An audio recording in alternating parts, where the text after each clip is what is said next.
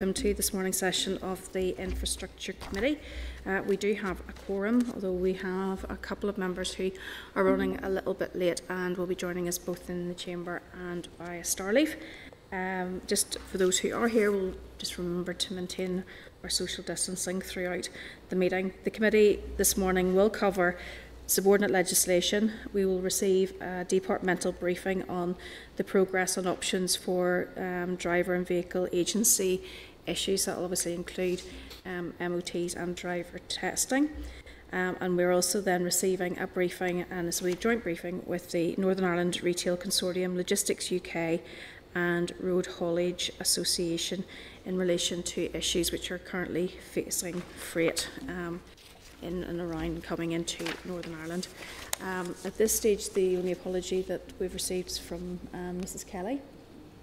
Others, as I've said, are running late.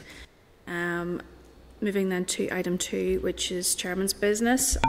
The Chair's liaison group were to meet yesterday, and in fact we did meet, but it was unfortunately then in an informal capacity, as very few other members then attended. So we had an informal discussion just in relation to the updated health protection regulations and how these will impact on committee meetings. There will be a sort of summary circulated to committees over the coming days as to the options available to us and what we plan to do. Obviously there are pressures with regards to numbers of folk who are in the building, and also how that's also managed via those who work our technical side too, so that there are difficulties for them. So it's really about how we look at our meetings in the future, the length of our meetings, and the type of business that we also consider in the coming weeks. So that will be circulated, I'm guessing, to members in advance of next week's meeting, so we may then have a better chance then of having a fuller discussion as to what we want to do then moving forward. So members are content with that. Moving then to draft minutes, you'll find those at page 6 of your briefing packs. That's for the meeting of the 13th of January. Are members content to agree? No dissension? Okay, thank you. Moving then to matters arising. It's item 4 at page 15, and again that's for the meeting of the 13th of January. Do members have any issues which they wish to raise arising from the meeting? At page 20 we have outstanding committee requests for information, and some of that is well overdue. So I'm guessing reminders will be sent to those who still need to send us through some information. Are members content with that? Yeah. Moving then through to item 5, a number of pieces of correspondence. At page 30 we have the memo. Just draw your attention to the item at page 32, which is correspondence from the Transport Hub Alternatives Group, and they're requesting an opportunity to meet with the committee just with regard to concerns that they have around the development plans for the Belfast Transport Hub. Also just draw your attention to the fact that this correspondence seemingly had been sent last March, and they were obviously concerned that they hadn't received any correspondence. I understand, speaking to staff, that they have checked all the systems and that hadn't been received, so in case that's of concern to members, does anyone have any thoughts as to how this should be dealt with? Obviously this is very much a specific issue around the transport hub development. Nobody's any consideration around that. Obviously they would like to meet with some of us to discuss that. What we could do is actually ask them maybe if they want to detail some of their concerns, and we can maybe table that at a future meeting and certainly share that with the department. Okay. Page 38, we have correspondence from Belmont Strategy, just requesting to meet with myself just with regard to battery energy storage schemes. They've also detailed some of the concerns that they have, and if members are content that we share that with the department and highlight the issues that they have raised, I'm content to meet with them if the committee the committee is content. Okay, thank you. And I see Mrs. Kelly is no longer apologising. She's actually here.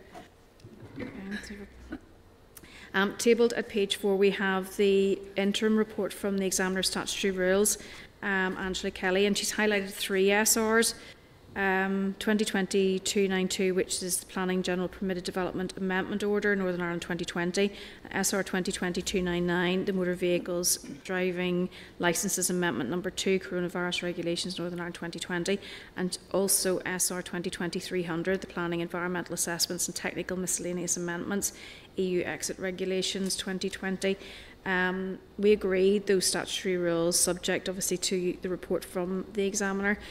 She has now advised that she'll not draw special attention of the Assembly to SR 2020-292 or 2020-300. She will, however, draw special attention to the Assembly to SR 2020-299, and that's the Motor Vehicles Driving Licences Amendment Number 2. Order. The regulations were made on the 2nd of December, laid on the 3rd of December, and came into force on the 7th of December.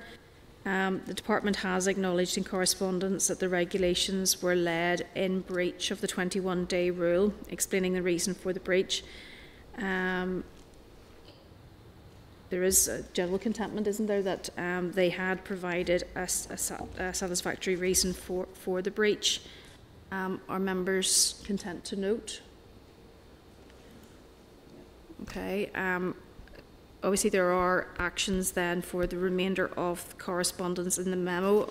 Are members content with that, or have you any other concerns or issues you want to raise? Nothing? Okay, thank you.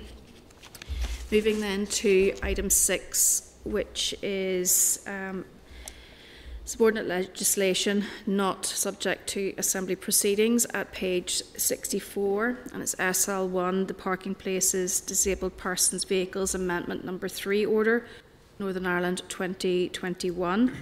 The proposal for the statutory rule is to authorise parking places with unlimited waiting for disabled persons' vehicles in Crossgar, Crossmaglen, Downpatrick, Dundrum and Londonderry. The proposal is not subject to Assembly proceedings. Are members content with the proposals for the SR? Okay, thank you. Just move you then through to agenda item 13, which is in your table papers. It refers to subordinate legislation, so it's further financial assistance scheme for taxi drivers. It's tabled at page 6. We have the proposal for the statutory rule. The Department proposes to make a second set of regulations to provide a further financial assistance scheme for taxi drivers. The statutory rule will be subject to negative resolution procedure. The new scheme is designed to address 2 issues. Firstly, it will provide financial assistance specifically for those drivers who had partial insurance during the 6-month period from the 22nd of March to the 30th of September. That's the period which was covered by the first scheme. And secondly, it will provide further assistance to all eligible drivers for the period from the 1st of October 2020 to the 31st of March in recognition, obviously, of continued financial pressures associated with COVID-19. We do have officials here if members wish to call on them and ask any questions. However, we did receive quite an extensive update in relation to this last week. So officials are here if required. Do members have any issues that they would like to raise at this point? Or any questions, Ms. Anderson? Chair. I just like to make the point I made it last week. I don't know if you want to bring officials in, but I would certainly like it noted that I think that those drivers who took insurance breaks will still have issues with the pro rata scheme. Those who were shielding or who had to stop cover for financial hardship will be penalised for doing so. So I would like the department maybe to tell us, even if we have to do so by writing, because I don't want to stop this SL or going through, or SL1 going through. I think no one does, because we know we need the taxi drivers to get the further support out the door. That said, I would like to know if there's any intention to do perhaps a supplementary payment to cover those drivers who temporarily suspended their insurance. I think that's going to become an issue as we move this forward. Many of us, if not all of us, have been in touch with drivers who have contacted us. Some of them, their testimonies, are heart-wrenching, as we all know. And I think that the whole committee would support perhaps another a supplementary payment, if that's what it takes, rather than stopping this one, so that those drivers are captured and that they get the full grant.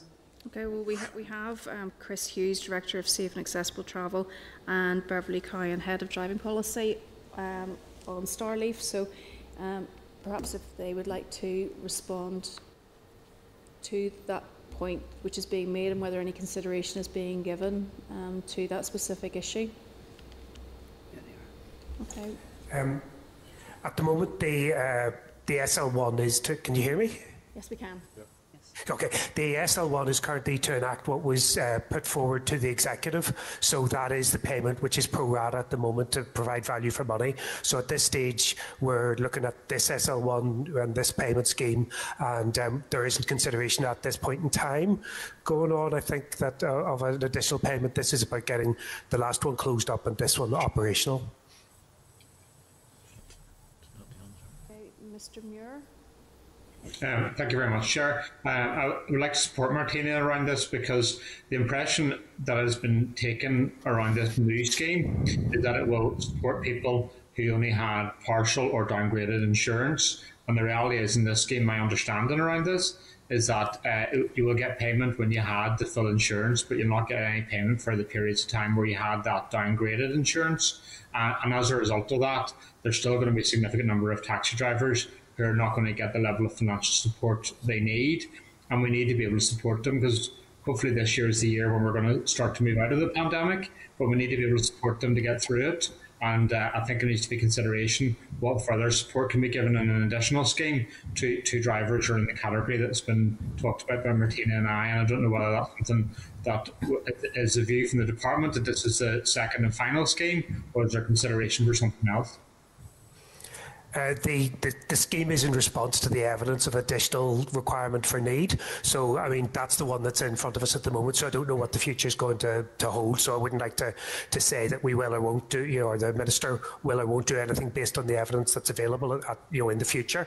But what I can say is that as Julie said last week, the main support to taxi drivers is, of course, through the self-employment income support scheme. So this specific scheme, and this first scheme and the second scheme, both replace expenditure that was actually incurred. So if people didn't incur expenditure, then that wasn't an outlay that needs to be replaced. So that was the rationale which provided the value for money underpinning the scheme. So if people didn't incur the expenditure, then they didn't. The value for money wouldn't mean that then it was replaced. So there are other means of support with available to taxi drivers. This is to replace expenditure incurred.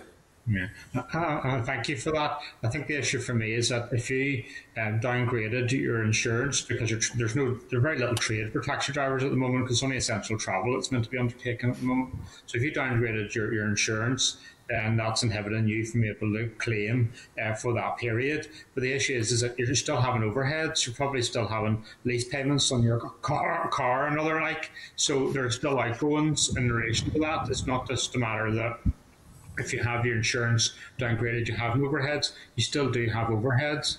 So the overheads that the scheme is designed to replace that people had outgoing were based on the evidence provided to us by the sector themselves. The largest by far was the requirement to provide the insurance, and the other elements of that were taken into account were the needs for expenses incurred by actually running your business. For example, the additional costs incurred by cleaning your car and providing for PPE, which obviously if you're not working you don't incur. So and the self-employment income support scheme then provides the other ongoing business support. So that was it was specifically looking at the additional costs incurred by doing your business and the costs incurred with doing that. So based on the evidence provided. Okay, thank you. Yeah, Mr. Hilditch. Sorry, Mr. Hilditch. Sorry, Chair. Just to follow up on the situation facing those who took an insurance break and had the shield, would it have been possible even for if there was a letter or anything in relation to shielding had been issued by obviously the health department, would that have helped those people? And I know you've indicated that it's for PPE and such like, but if somebody took a 2-month break or 3-month break, will they still have to get that PPE at some stage, whether you're in the lot that's getting the 3,000 or whether your lot that's getting the 1,500, it still has to be supplied at some stage? Well, that would be a cost that was incurred then whenever the person started to work. So at that stage, if they had taken the full insurance, then they would be eligible to provide for then they would cover that. The insurance is the main way of indicating that somebody is actually working. So if they're shielding, they're not consuming PPE or cleaning. Still have to maybe 2 months later get the taxi back on the road and still have the cost of the shields and whatnot that goes in the taxis these days, and different equipment has to be still has to be purchased whether you're 2 months out of the job or not. And at that stage, then once they start incurring those expenses, they're eligible for the support scheme. Yeah, but not as much as somebody who hadn't been shielding. Yeah, because they hadn't incurred the main expenditure, which is the insurance for the period when they weren't insured. Yeah, it's just chicken and egg. So. Great. Ms. Anderson, you want to back in? Martina? Sorry, Chair, just had you on mute there. Chair, look, I think terms for the taxi industry and the taxi drivers of value for money is somewhat insulting, Chris. I know you don't mean to insult them, but I think when they hear terminology like that, because for many of them, they not alone were they shielding, like some of them were getting cancer treatment and there was a delay in the time they renewed their insurance, or some of the cases, exceptional circumstances should have been taken into account in some cases. But I think the point that David made is the one that needs to be really considered by the department. These overheads were incurred by taxi drivers. They may have been delayed, but they all had to pay for the PPE and the shielding once they started to work again, and they did. They only temporarily suspended their insurance because we told people that the stay-at-home message was important. So their customer base and the self-employed scheme that you talk about hasn't been available to taxi drivers in the sense that they couldn't access it because of the kind of profit they make is minimal. So I think that in relation to this, I think what the committee is asking is that the department take account, because what you don't want taxi drivers being hurt, which many of them will be as a consequence of this, that the minister will come under pressure as a consequence of this. We don't want, as a committee, the taxi industry coming back to us because of the fact that that these drivers who, for all legitimate reasons, hadn't the money to pay their insurance at that moment in time and temporarily suspended it, but then they went back, renewed their insurance, and then they were out the same amount of money and overheads. I think we should try to avoid any unnecessary mess, and whilst this SLR doesn't allow you to do that because it's already been brought forward, but what we are asking, I think, as a committee, is a temporary scheme is put in place to capture those drivers who temporarily suspended so that they are dealt with in the same way as others. And I must say, just like bus operators, taxi operators also need to be dealt with at some stage within the department, because they have not been captured in these schemes. Okay, members, any other questions at this stage? Okay, let's thank Chris and Beverly. Okay, so can I take it from members that we're content with the proposals for the statutory rule, and that we will write to the department if you're content, first of all, with the statutory rule. Okay, thank you. Yes. And then if you're further content, if we write to the Minister just with relation to the concerns that we have, particularly around those who had to shield for no fault of their own, who were caught as a consequence of the pandemic and had obviously costs incurred, that we write to ask that that be revisited. And absolutely right, that the point that Martina made I was going to make as well, that we do write again urging her to revisit her decision with regards to taxi operators. In the SL1, the cover note that we've received, we obviously hear about the ongoing restrictions on retail, hospitality, sport, leisure, the impact that has on taxi drivers financially. That equally has the same impact on taxi operators. And perhaps if we could also ask for an update with regards to coach and private bus operators, because now we know that this scheme has been extended. I think we need some clarity as to whether the scheme for the coach and bus operators is also going to be extended. Are members content with that? Okay. Mr. Boylan's now joined us. Can you hear me? Yes, we can. Mr. Boylan, do you want to raise a point? No, Chair, it's already been raised. Martina's dealt with it because I was contacted in relation to the SL1 as well. So I'm happy enough for that to proceed.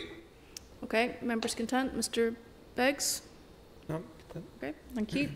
Moving then on to item number 7, which is the departmental briefing with regards to progress on options for driver and vehicle agency issues. You'll find the briefing paper at page 67 of your pack. Hansard will record this session, and we shall welcome Mr. Jeremy Logan, who is the Chief Executive of DVA, and Pat Delaney, who is Director of Operations at DVA.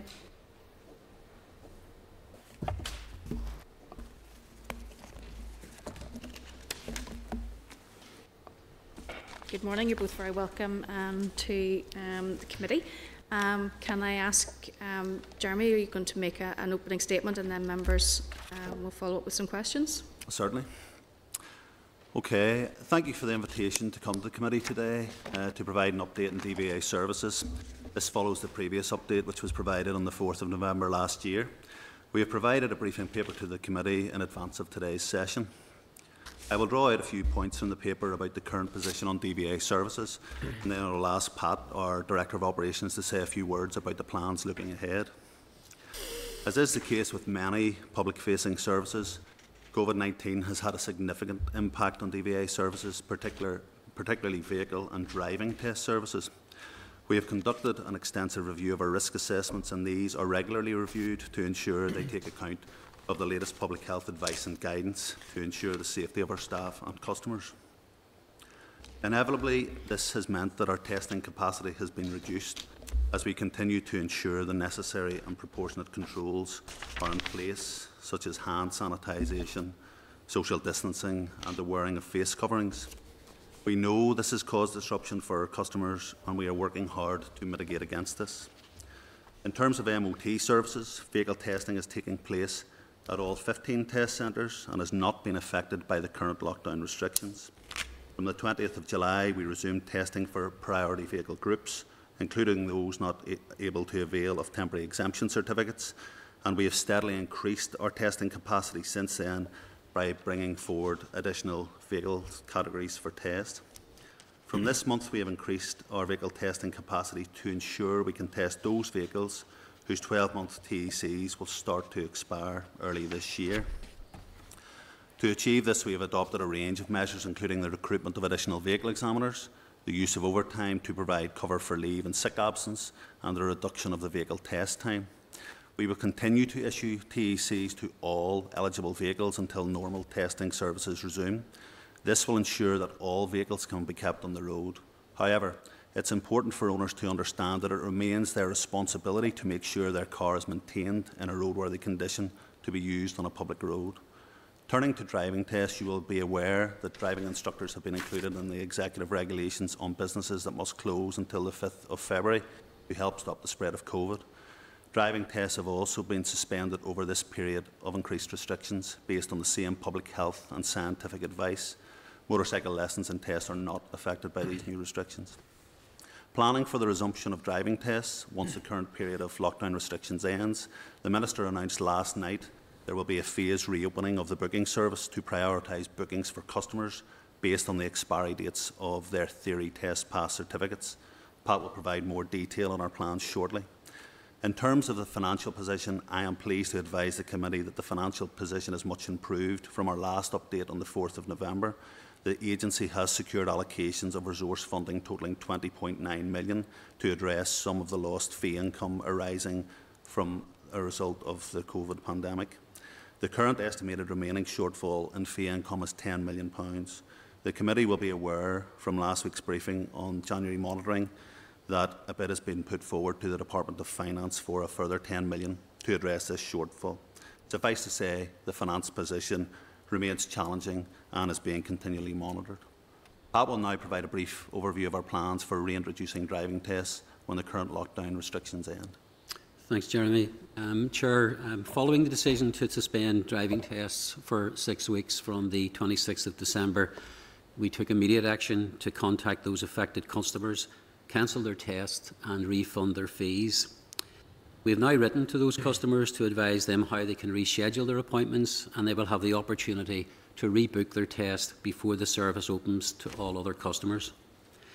We have also met with the Northern Ireland Approved Instructor Council and wrote to all approved driving instructors to notify them of this position at the earliest opportunity. The booking service remains closed for new customers. However, once the restrictions are lifted and it is safe to resume driving tests, we plan to open the booking service in 3 phases. Phases 1 and 2 will prioritise groups of customers for a limited period based on the expiry date of their theory test pass certificates before the booking service is opened for all other customers in Phase 3. We estimate that there are around 21,000 customers currently holding a private car theory test pass certificate and have not yet booked a practical driving test. There are approximately 4,500 customers in Phase 1 and approximately 5,000 customers in Phase 2 whose theory test certificates will expire by the 31st of October 2021 and the 31st of March 2022 respectively. Once the Executive confirms the date the current restrictions will be lifted, we will contact Phase 1 customers directly to advise them when they can access the booking system. We will ensure there are sufficient driving test appointment slots available to accommodate those customers, but given our understanding of the historical data, we do not expect everyone in this group to book a test. That said, we will monitor the situation very closely before opening the booking system for Phase 2 customers. We will adopt a similar approach for Phase 2 customers whose theory test pass certificates will expire from the 1st of November 2021 to the end of March 2022. This will require us to make further booking test appointments available to ensure we can manage demand. Finally, for Phase 3 customers, the booking system will be open for the remaining customers whose theory test pass certificate expires from April 2022 onwards, and that will be the last group that we'll open the booking system for. However, the exact timings of these phases will be determined by the outcome of the Executive's review of COVID restrictions, and a further update will be provided to customers once the position is confirmed. Once driving test services resume, we will aim to maximise the availability of driving test booking appointment slots. We are recruiting additional examiners. We will continue to offer driving tests on a Saturday, and as we move towards the spring and the summer, we will offer driving tests in the evening. We will also use overtime to rota off-duty dual-role vehicle examiners who carry out driving test functions as well, to provide additional capacity and to provide cover for scheduled driving tests where, due to a variety of unforeseen reasons such as sick absence or the requirement to self-isolate, driving examiners are unable to attend work. I'm also pleased to say that once these current restrictions end, we will be offering driving test appointments for all categories of vehicle. And following engagement with key stakeholders, we will offer driving tests for heavy goods vehicles on Sundays in Belfast, Craigavon and new buildings, where it is suitable to do so without compromising the integrity of the driving test. We know that learner drivers are keen to take their driving test at the earliest opportunity, and we acknowledge their frustration has been further compounded by the current suspension of driving tests.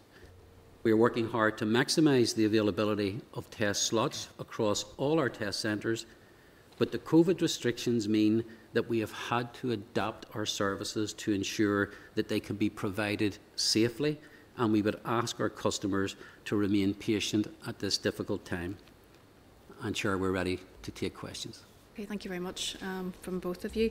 I suppose I'll just start with the financial situation. Jeremy, obviously you've said that you're in a better place than you were by virtue of the fact that you've been able to receive a considerable amount of money from the COVID pot, as it were.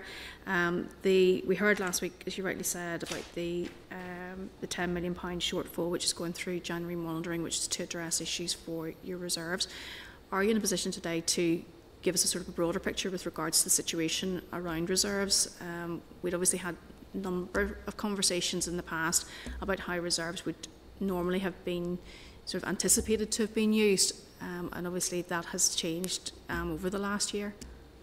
Yeah, I mean the position with reserves at the start of April 2020, the DVA accounts amounted to £37.8 million. Which was accumulated for planned capital investment and working capital requirements going forward. And essentially this was to build a new test centre in Depot at Hydebank, the replacement of vehicle testing equipment as part of a refresh programme across all our existing test centres, and the development of a new booking and rostering IT system for vehicle testing and driving tests. That's what the money was earmarked for. Obviously COVID had impacted that, but as I said, we have been successful certainly in bids at this stage, circa of 21 million, and this further bid of 10 million will certainly help address some of the shortfall. So the cash balance at the start of, or at the end of December, was 18.2 million.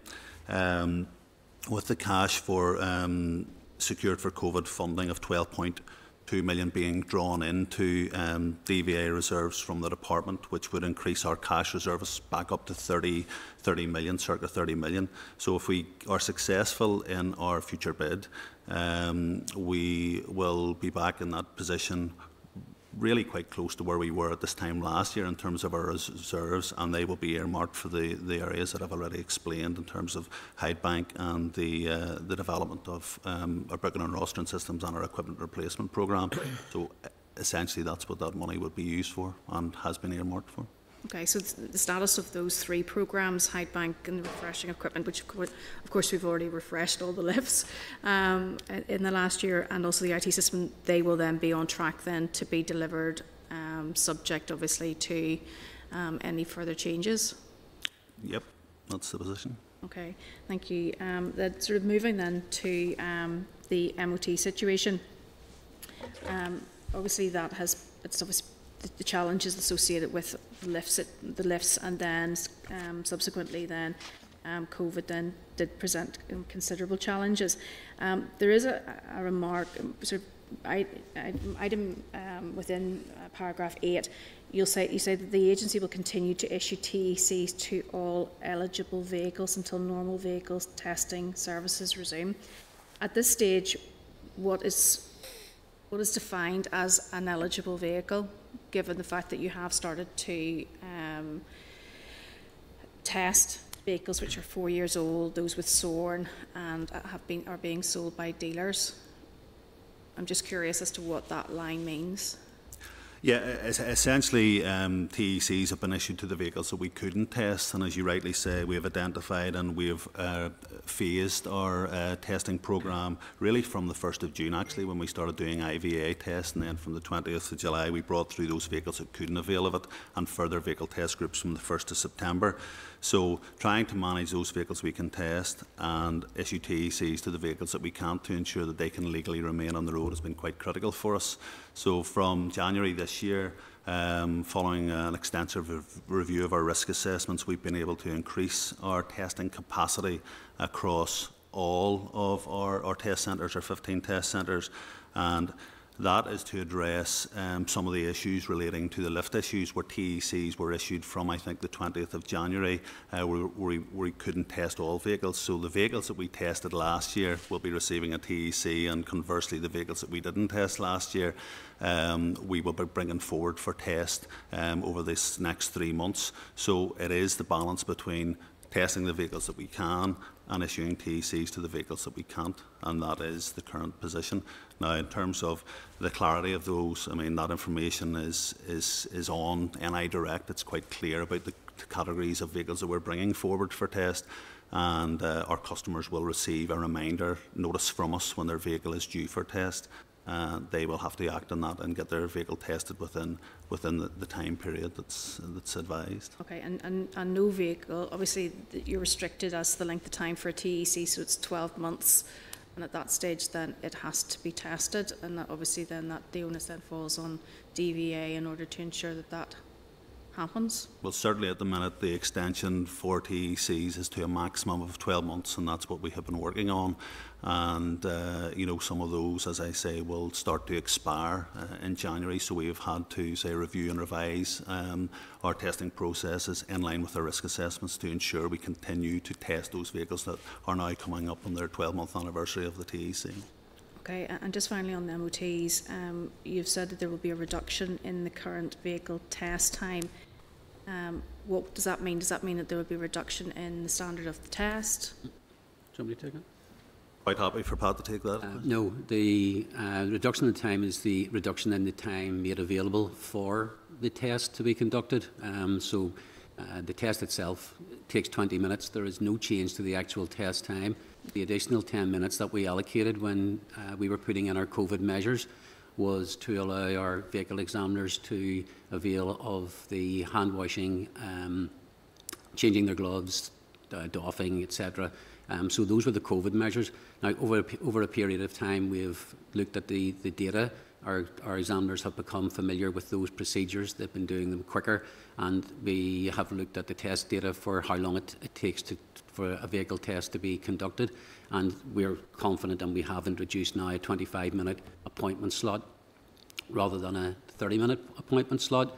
But the actual time for a vehicle test to be conducted remains 20 minutes. We neither added nor did we subtract from the time available for the test to ensure the integrity of the test was maintained. Okay, no, thank you. Thank you for that clarity.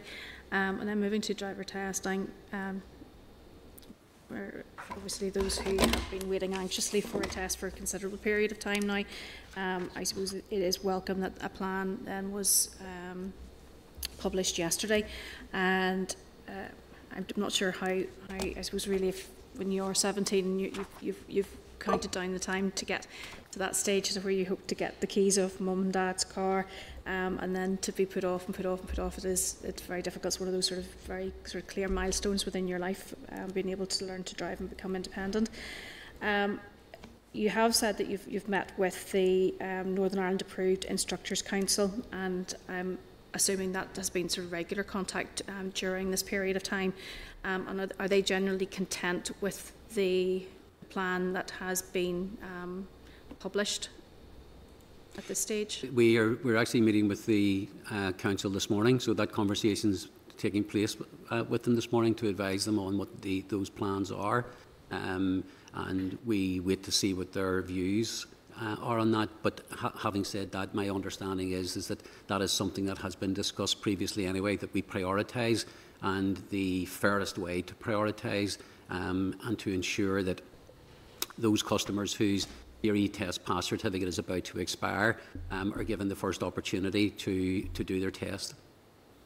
Okay, we've had a discussion in the past about the number of examiners and obviously looking at additional examiners during this period of time. How many additional examiners have been added to the workforce? Yeah, I think previously we had identified that our plans were to bring forward 27 new vehicle examiners, and that is essentially the best and the quickest way that we could free up then the dual role examiners that are trained to do both driving tests and vehicle tests to help with some of the pressures and demands in that area. We have so far brought in 10 temporary vehicle examiners, and they have been recruited on appointment, and 4 permanent vehicle examiners as well. So the figure is 14 at the minute, and offers have been made to a further 12 permanent examiners who will be joining us in the next couple of weeks and will be trained to deliver that. So at the minute the number is 26. We have sort of checked with our recruitment agencies, and unfortunately the supply at this stage was limited, so we have taken the decision to recruit more permanent examiners to fill the gap that we had identified previously, and we are looking to bring in further staff to meet the demand going forward. Okay, and if we were in a situation where there were no further health restrictions, and you have the current cohort which require to be tested, how long would it take to get through that on a... If there were no restrictions? Yes, if there are no further restrictions. I'm really just trying to get a sense of the length of time of the backlog that you currently have. Well, the backlog that we currently have can only be measured by the number of people who can apply for a practical driving test. So the number of people who can apply for a practical driving test is around 21,000, because they're the only ones that currently hold a theory test pass certificate. And our normal, for Category B driving tests, our normal number of tests that we conduct in a month is 3,900, so roughly 4,000. And working on that basis, if we were conducting on a normal basis pre-COVID, you would be saying 5 months. However, given that we are increasing the number of staff available to do that, and we are also looking, and we also have in fact identified 4 staff within DVA as dual role driving examiners, and we're going to increase that by a further 6 to 10. And we're going through the process of permanently appointing 10 new driving examiners. That was already in train before COVID, and it had to be halted at that time. So we'll be bringing those 10 full-time driving examiners in, and working on the basis that they do 7 tests per day. They're currently doing 5, but from the beginning of February, if restrictions are lifted, we're moving that to 6, which is a 20% increase.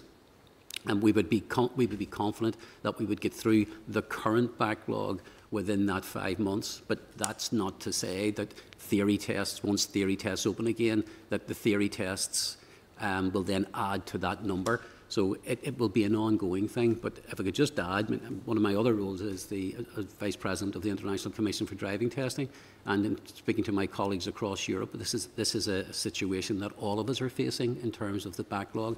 And I think in DVA, our unique service delivery model, where we do have vehicle driving examiners, gives us the flexibility that other organisations don't have.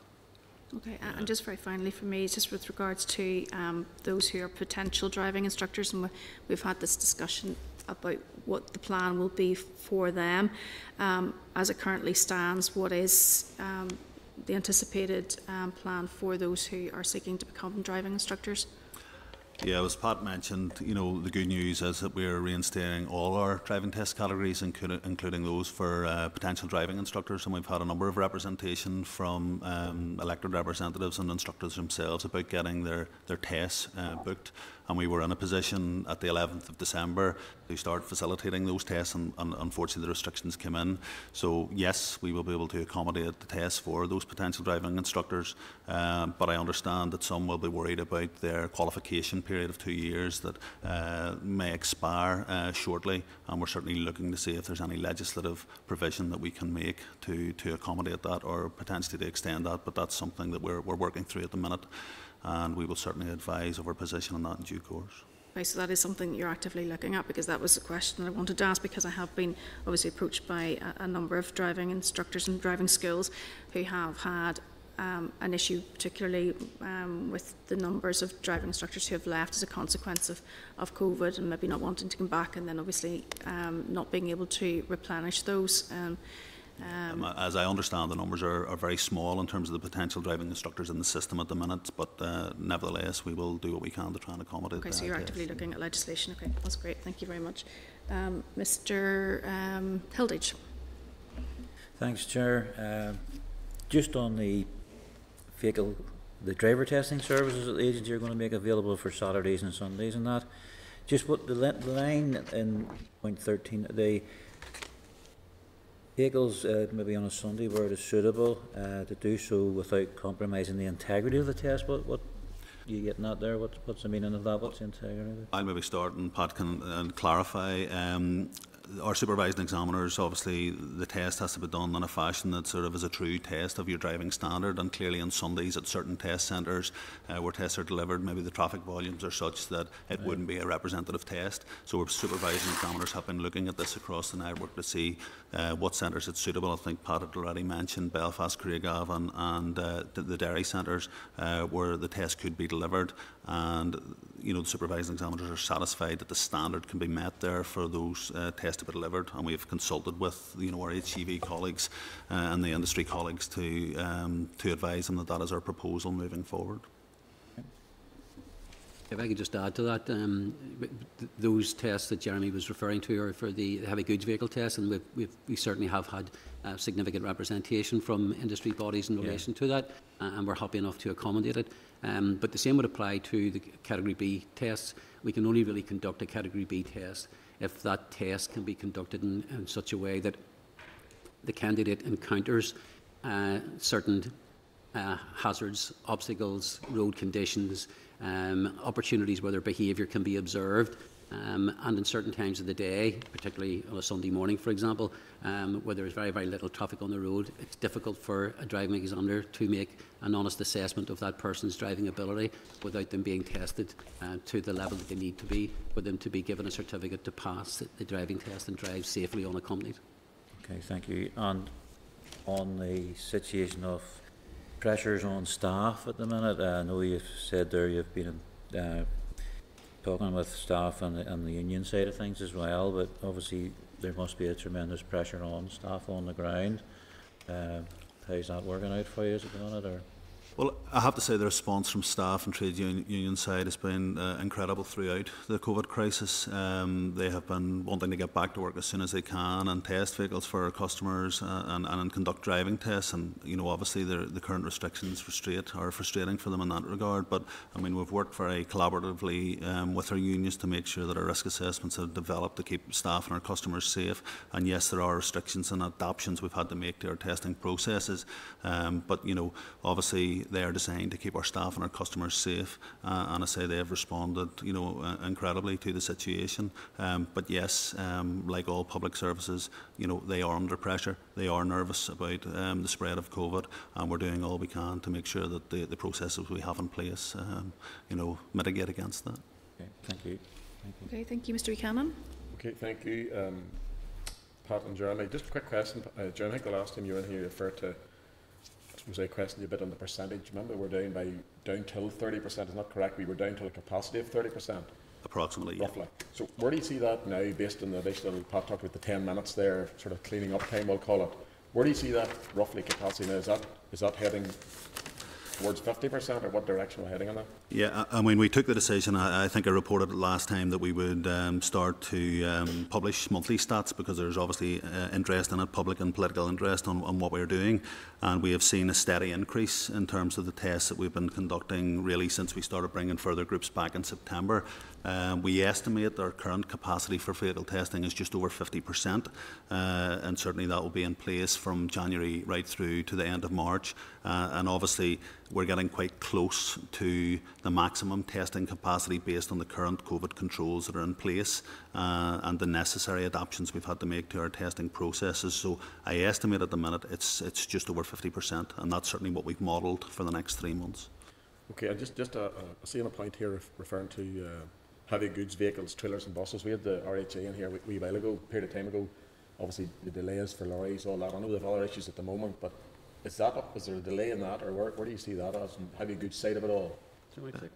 Yeah, I mean, we had very positive engagement with the Logistics UK and the Road Haulage Association when we reinstated testing back in September for heavy goods vehicles, and there was some issues around the booking services and the reinstatement of standing appointments, but we have worked with them, and across all test centres now we are delivering tests, and we are back to sort of pre-COVID levels as far as testing for the heavy goods vehicle industry is concerned.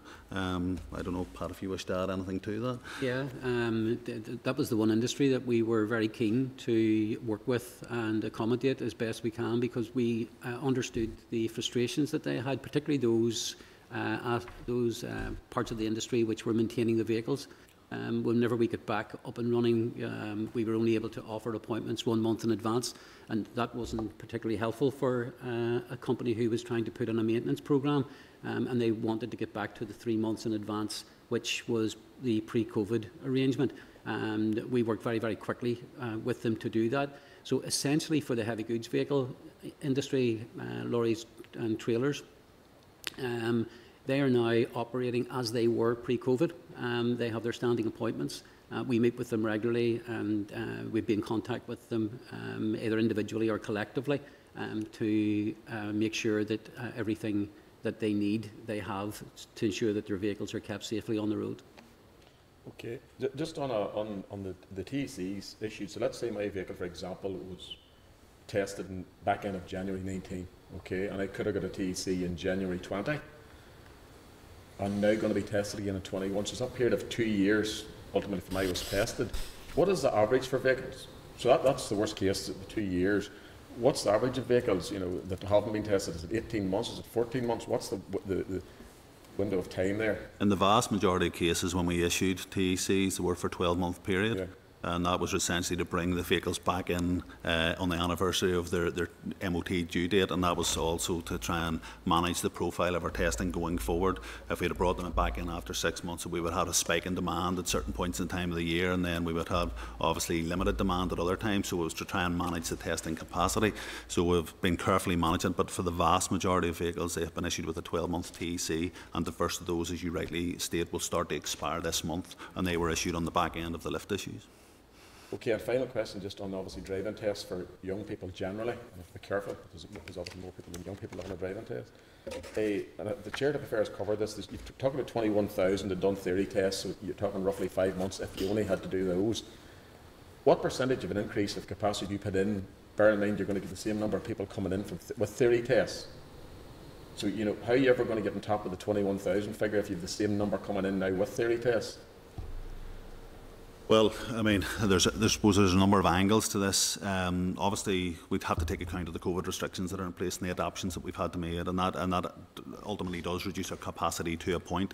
In some respects, with the current restrictions in place, and theory tests have also been suspended, it's not adding to that backlog, but I do take your point that, once services resume, theory tests are likely to resume as well, and we will have to deliver more practical driving tests to come out of the scenario in terms of the demand that's currently there, and the measures that we've identified in terms of the recruiting additional examiners, offering overtime slots, evening slots, Sunday open, is designed to increase our normal testing capacity to bring that down as quickly as we possibly can. Do you think, Jeremy, that ultimately would need to be a 100% increase? Well, I mean, it is going to be... Theoretically, it would need to be a 100% increase. Yeah. Well, yeah, well, certainly we will need to increase and that is I suppose, our strategy moving forward, to maximise the amount of resources we can put forward for the driving tests. And as Pat says, we are fortunate in the fact that we have dual role staff that we can utilise to manage those demands, and we certainly will do that to the best of our ability. The one thing I would say about the 21,000 figure, not all of those people with theory tests, and our data shows, will convert that to a practical driving test. There will be some fall off on that figure. So they are indicative of the current position, but hard to be very exacting. So where do you see, Jeremy, the bottleneck? You have young people out there that hasn't got a theory test, okay? They're there. So where is that bottleneck going to be, and how are you going to improve that bottleneck? Because if they're not on your system, you see it takes the pressure of use. But they're there, they haven't got a theory test, so therefore there's no issue with your systems. But the bottleneck is getting a theory test, therefore you need to increase your driving test capacity so that more theory tests can be done to get the bottleneck out of the system. Yeah, and I suppose under normal circumstances, the numbers of staff, numbers of candidates that are getting theory tests and the number of driving tests we do sort of are in equilibrium. Yes. But you're absolutely right. I mean, There's going to be a bottleneck, but that's not going to show in your system. So it's what you do to, because there's going to be people shouting, "I can't get a theory test." That's the next shout's going to be.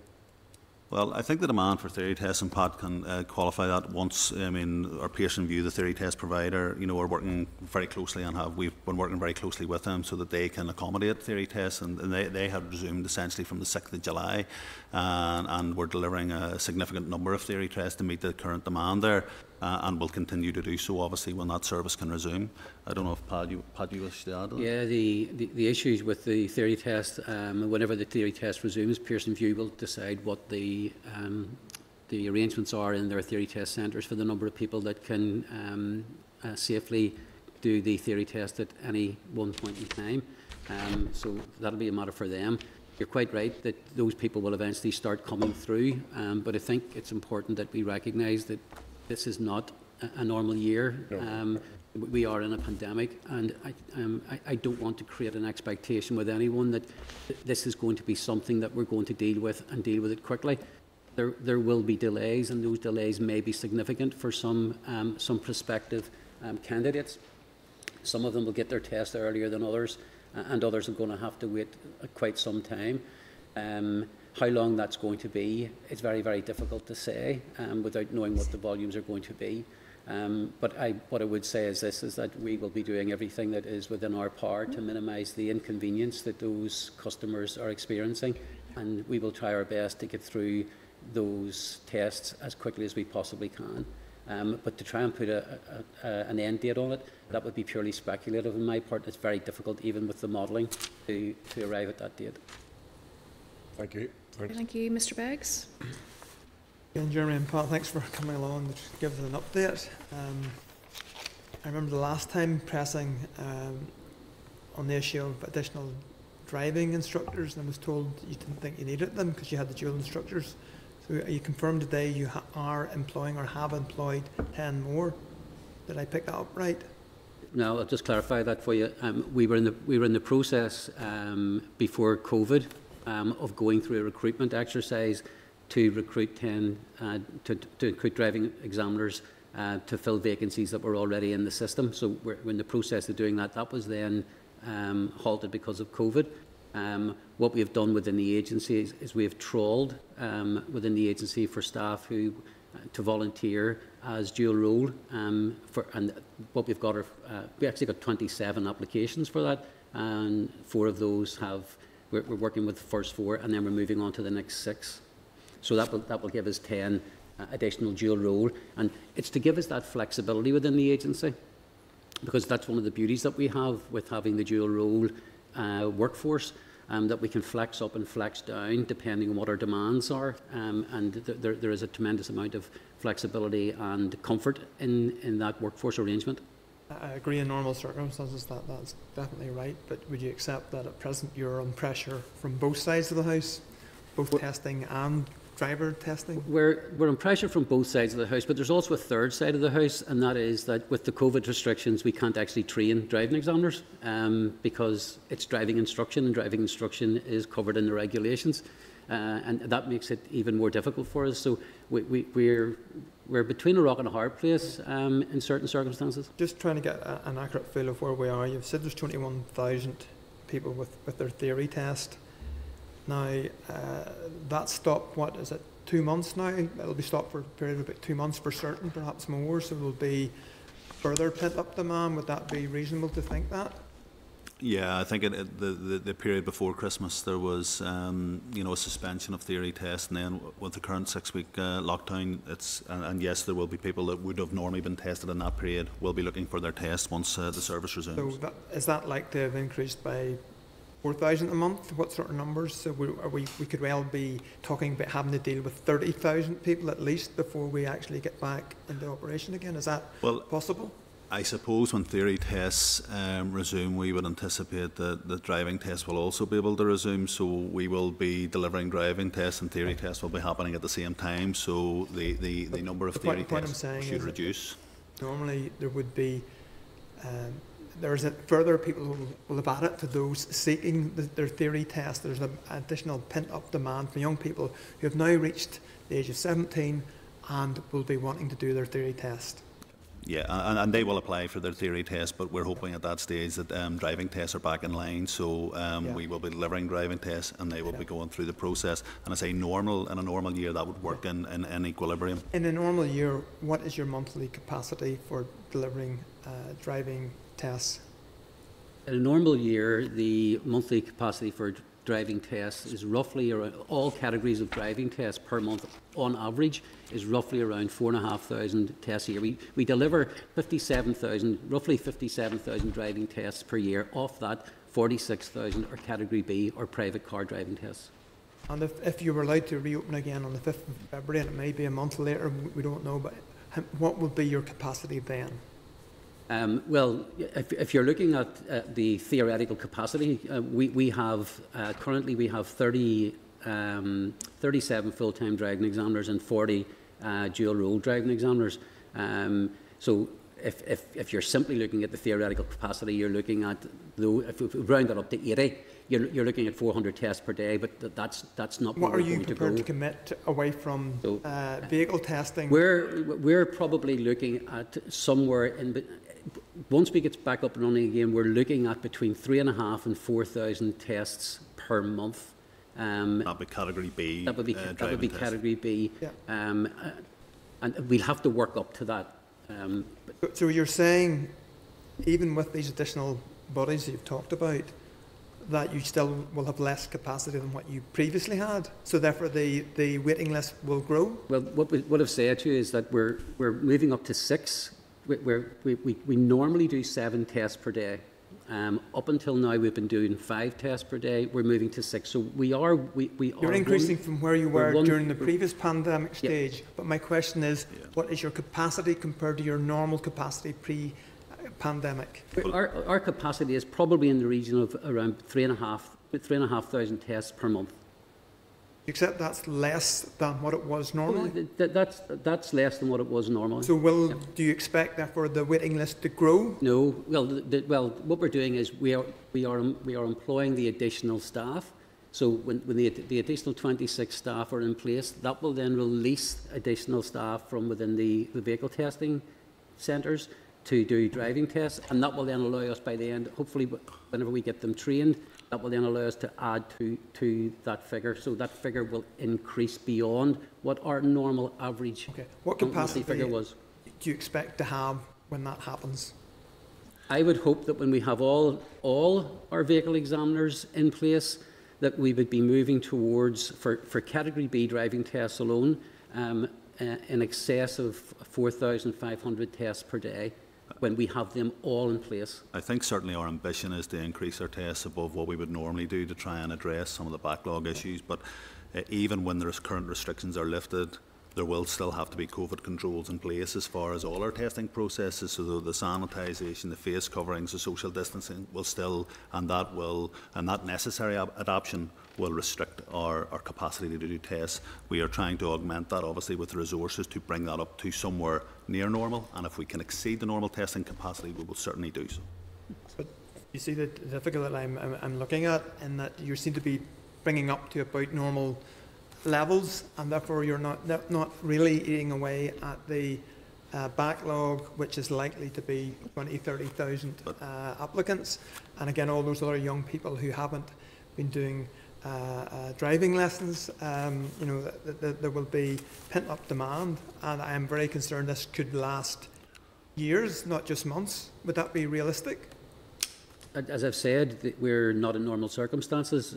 We are increasing the number of examiners that are available to do tests. We're trying to go above that which we normally do, but I think it's accepted that there will be delays in being able to do a driving test. I think we all have to accept that. Employing even more and automatically going to this extended working period to deal with this backlog. And we'll have to consider all of those options. Okay. Turning to the MOT side of the house and declaring interest, I'm one of those on the waiting list there. My appointment coming due. again, it's actually vital to the entire community to have timely slots available. You know, people may not be able to get to work. Kids getting to school, particularly in the rural community where there's limited public transport options. I'm concerned that again there is pent-up demand there. What do you see? What is your normal capacity there, not per month, and what is your expected capacity given the plans that you've put in place? Well, in answer to Keith's question earlier on, we estimate our capacity, certainly over this next 3 months, to be, just over 50%. And we think that that's probably our maximum capacity at the minute with the current controls we have to put in place. But obviously to manage the capacity and the need for people to keep their cars on the road between TECs and MOTs, everybody will be legally allowed to continue on the road. And that will continue until such times as normal testing services can resume. So in answer to your question, you will either be called forward for an MOT because we've identified your vehicle needs an MOT because it's come to the end of its 12-month TEC or falls into another category that can't get a TEC, or you will get a TEC to allow you to continue to continue to operate. And I suppose the key thing, and I mentioned it in my opening remarks, is it must be understood the vehicle owner, is responsible for maintaining their vehicle. So even if a TEC has been issued, even if the car has been MOT'd, that is tested for a minimum roadworthiness standard on that day. Owners should be checking tires, lights, regularly servicing their vehicle and maintaining their vehicle as they normally would, and don't think or be under the misapprehension that a TEC excuses that level of maintenance. Again, how do you determine whether to issue a temporary exemption certificate? Obviously that's an easy way to increase capacity. Don't test annually, test every 18 months, every 2 years, and that's something which you've had to revert to. So, but my question is, at what level do you offer that? Because there still does need to be timely slots for those that are coming due and are going to be tested, so that they can apply on a timely basis, and to be able to deal with someone that goes to apply 4 weeks would be a reasonable time to apply, but it's no longer a reasonable time to apply. So how do you determine what that extended period is before you give a temporary exemption certificate? Well, I suppose in answer to your question of modelling and the fact that reminder notices will issue and will give you a date when your car has to be presented for test. We've done extensive work with our statisticians and looking at the resource availability we have over the next 3 months to ensure that we have capacity across our network to test those vehicles that are being called forward for test, so they can get it before their MOT due date or when their TEC expires. And I say that modelled figure is in around that 50%, and that has been carefully looked at to ensure that people who get a reminder notice don't find themselves in a position where they can't get a test at a test centre. I'm alarmed at a figure of 50% because that assumes that everybody's going to get a 2-year exemption, and if you drop below 50%, cars will start coming off the road if you're only allowed to extend to 2 years. But that is 50% of the cars that we're bringing forward for test, and the other cars will be able to continue on the road through a TEC. And I say that has been modelled throughout the COVID crisis to ensure that we can test the vehicles that we can test and bring those categories forward, and for those that we can't, we put a TEC in place. And your modelling is looking at the number of cars coming due each month? Yeah. Thank you. Thank you, Mr. Muir. Thank you very much, Chair, and thank you to the officials for the answers thus far. Just a couple of things. Listening to the radio this morning around driver testing and what the Minister's announcement was in terms of the plans for resumption around that, which also have been detailed here today. Just want to confirm from the officials that this is all predicated on the restrictions being eased. And let's take a step back here. These restrictions are in place to help manage the spread of COVID-19 and to save lives and to protect the NHS. That's why they're in place. And I know they're having a real impact on people's lives, but it's taking lives as well. And we need to be conscious of that. So just to get that clarity, that these plans for resumption of driver testing are predicated upon the easing of restrictions And as another member has outlined, I can't see those restrictions being eased in the short term. It's going to take a while before we're going to be able to move back to what I understand in terms of driver testing to be close contact services. So that also then goes into the same category as personal care and getting your hair done and stuff like that. Yeah, absolutely. Our position in terms of driving test resumption will be predicated by executive decisions going forward and when those close contact services can resume. Before restrictions came into place, as I said previously, we have carried out an extensive review of our risk assessments to ensure that the driving test could be delivered safely, and we have consulted with our colleagues in the Department of Health to sort of present what our control measures were in place to ensure that they were satisfied that we were taking the adequate, necessary and proportionate controls to deliver that service safely.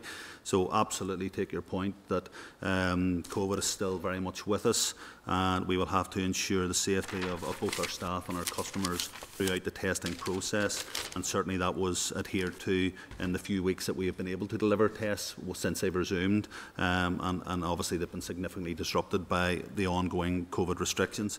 So in answer to your question, once the executive say that it's safe for the test to resume, they will resume, but under the premise that there will be the risk assessments in place that were always in place in terms of the hand sanitisation, the wearing of face coverings and the social distancing where that is possible.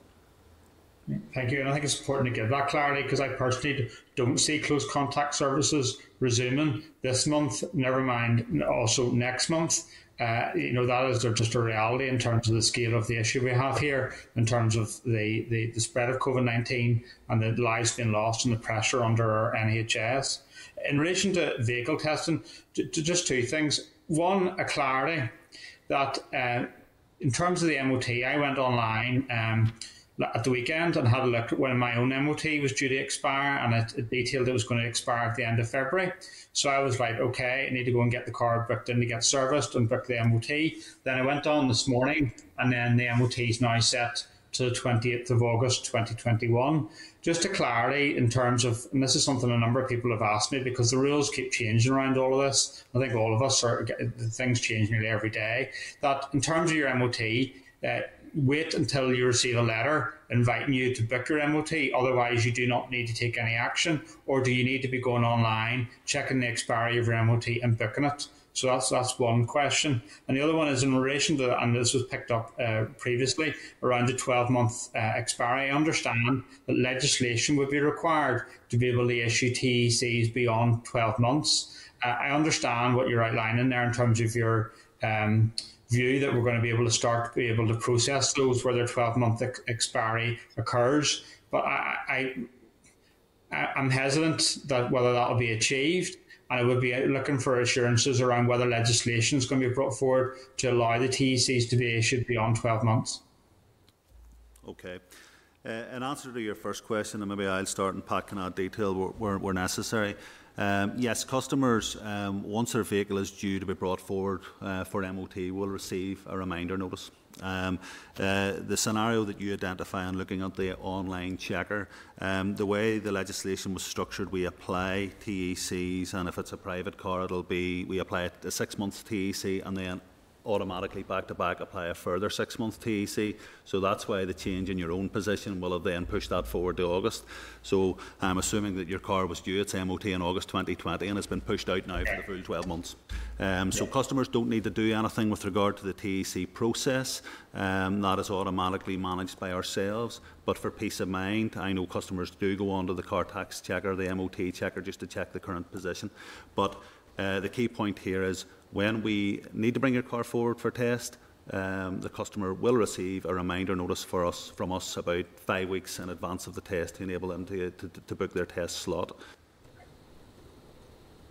Sure. And in relation to the 12-month expiry in the legislation? As it stands at the minute, we are not extending any TECs beyond the 12-month period, so we've been managing that throughout the COVID crisis. As we move, and obviously as COVID restrictions change, we're currently looking at what we do from the end of March going forward. Those are proposals that we're working at, and you're absolutely right. We need to seek further legal advice on whether it is possible to extend TECs beyond 12 months, if that is indeed an option that we need to consider. But those are proposals that we are working on, and as soon as we have clarity on how we're going to take this forward, we will certainly be more than happy to come back to the committee and advise you what our plans are, and absolutely we will consult and advise our key stakeholders and our customers of the approach. But at the minute, there is no TECs that are being issued for a period longer than 12 months. And I say we've modelled the position for January right through to the end of March, and we believe between TECs and the vehicles that we can test, we can keep everybody on the road, and we have capacity to test those vehicles that will be brought forward. Okay, thank you. And just one last thing.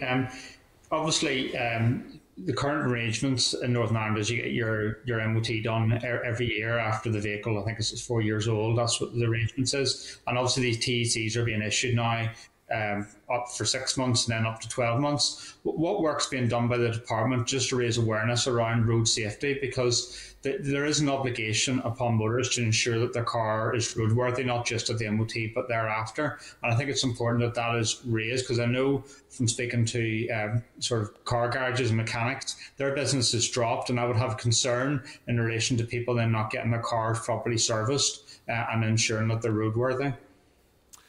Yeah, absolutely. I appreciate the concerns, and certainly we have been very mindful of this. And as I said to Roy, don't let customers think that just because they have a TEC that they don't have to maintain their vehicle because they're not being brought forward for test. The Minister's made several public statements around the requirement for owners to keep their car maintained as they normally would. Now, I appreciate for some customers they maybe aren't using their car as frequently as they would have done pre-COVID, but nevertheless, diagnostics in cars now tell you when things need, you need a service, when lights are out, and people should be very, very aware of that. They should also be aware of their tyre condition, their lights, and make sure that all those basic checks are continuing to be done. We have had consultation with the Association of British Insurers and the police, and again, they support those road safety messages. We have them on our NI Direct website, and we are using our social media feeds to get that message and keep reiterating that message so customers understand exactly that it is their requirement and remains their responsibility to maintain their vehicle in a roadworthy condition. Thank you. Okay, thank you. Ms Anderson?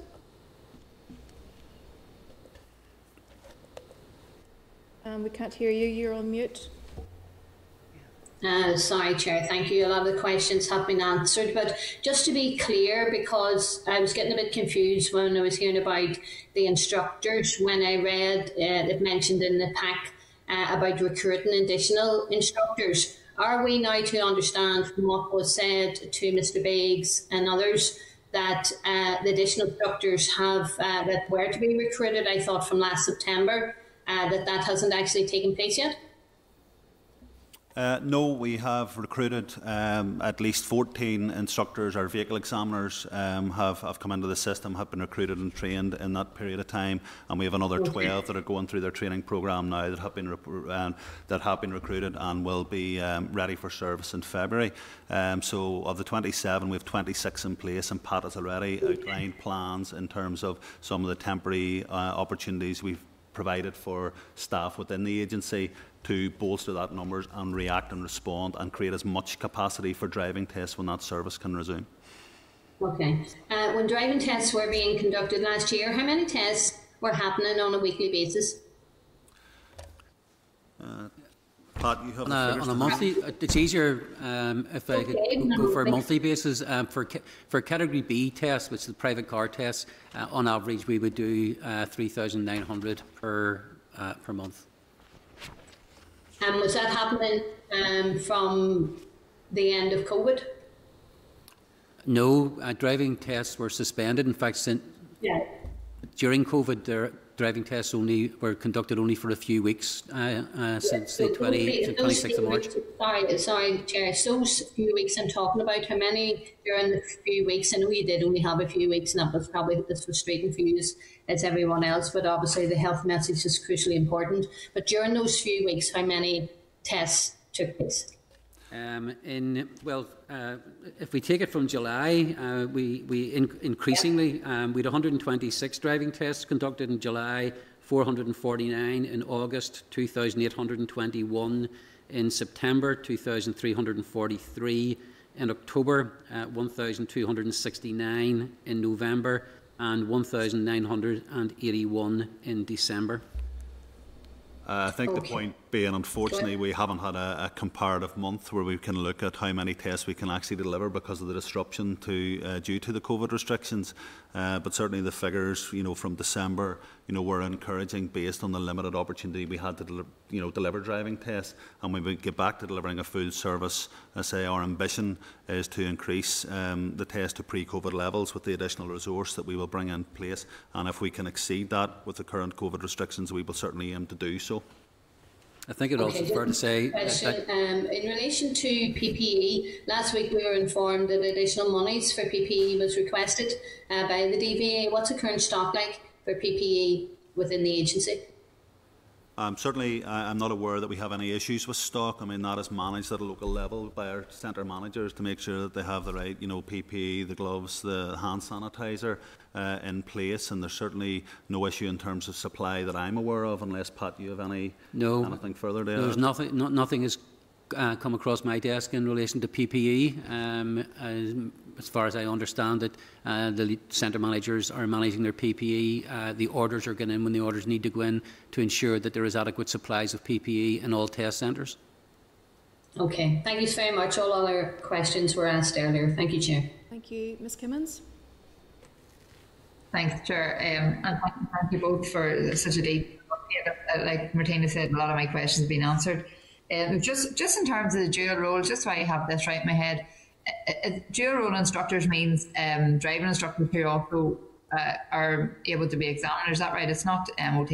No, it's dual role examiners, not dual role instructors. So it's a vehicle examiner or a member of our admin team that can also provide driving examining. So we've got vehicle examiners that are driving examiners and admin staff that are driving examiners. Okay, and I suppose then that leads into my question then, is what I was thinking. As dual role examiners will be used to try and address some of the backlog, will that affect then the MOT testing at all, or do you think that the recruitment of new examiners will kind of offset that? Well, at the moment, given that we're running at only 50%, just over 50% capacity in our test centres, and because of the COVID restrictions, we're limited to the number of staff that we can have in a test centre for social distancing purposes. Then we do have those vehicle examiners that are also dual road driving examiners available to us to provide driving instruction. In addition to that, we also have two teams. So we've got a team on and a team off. So the team that is off, we offer them overtime on when they're off rota to come in and do driving testing as well.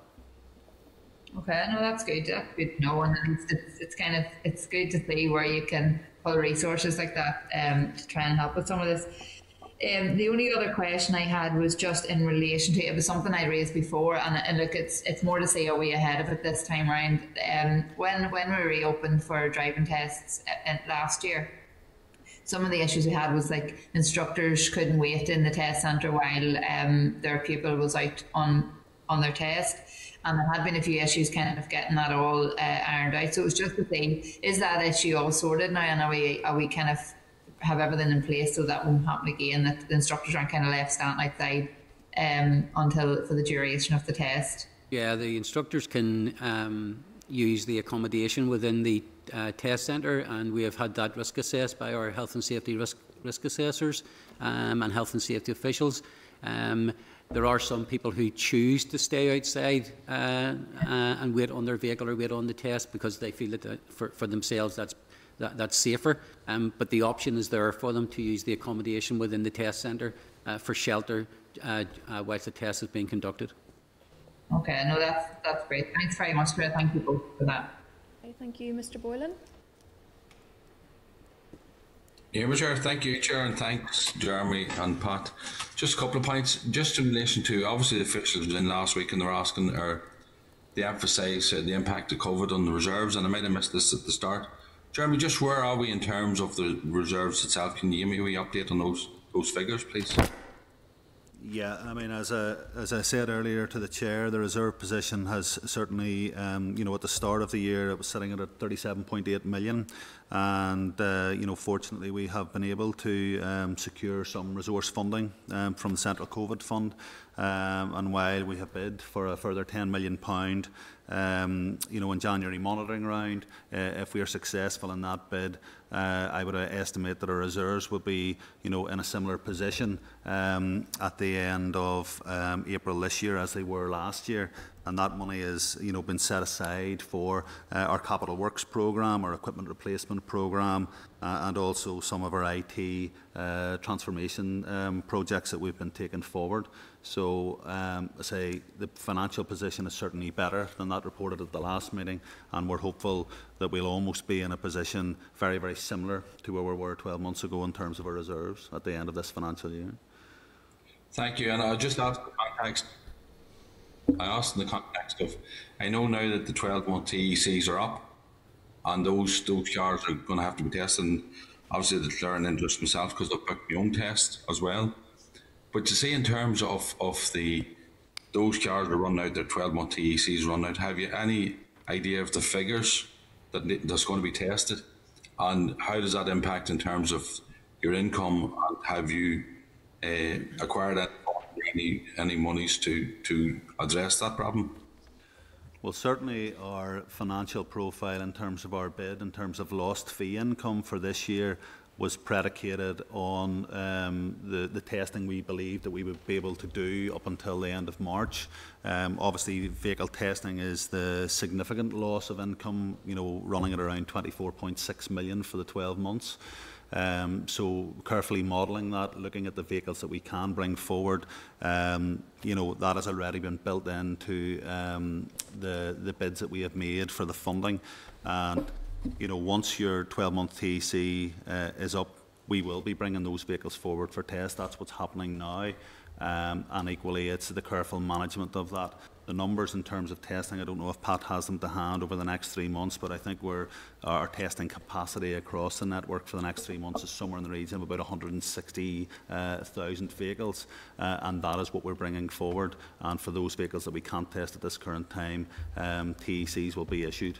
But not beyond the 12-month. They'll not go beyond the 12-month extension time at this stage.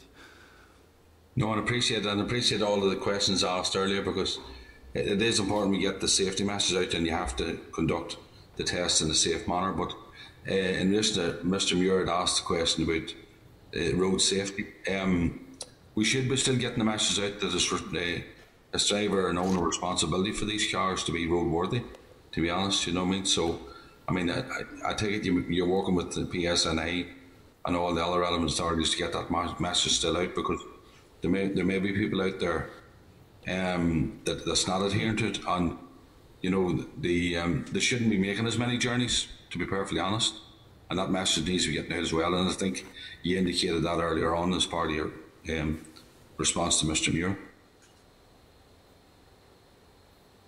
Okay. Need a response? Okay. Yeah. Okay, so you can. Are you finished? Right. That's sort of breaking up there, so we're going to assume that that's okay. We can't actually hear you. Hello. Yeah, can you hear me? Yes, we can hear you now. Sorry. Yeah, that's me finished. Thank you very much. Okay, thank you. Any other members at the stage want to follow up with any further questions? No, Dolores hasn't indicated at this stage. Can I thank you both? Obviously recognising that this is a fluid situation, and no doubt we'll be revisiting this again. So I think we have to recognise that, and comments which were obviously made by members with regards to the situation that we currently find ourselves in and the challenges that presents. And obviously that has created problems for yourselves, which I know that you're trying to work through.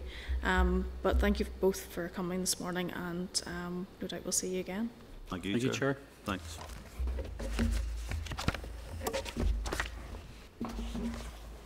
Okay, members, content that we don't need a follow-up at this stage. Just there's nothing at this stage that we'll just keep this on our agenda. Okay, moving then to our next item, at item 8. What we are going to do actually is bring all the organisations together, as it is the same issue, and that's how it was requested at last week's meeting. So we are going to be receiving a briefing from the Northern Ireland Retail Consortium, Logistics UK and the Road Haulage Association. We have the Clerk's memo at page 72, and we then have a briefing paper from the road haulage industry at page 76.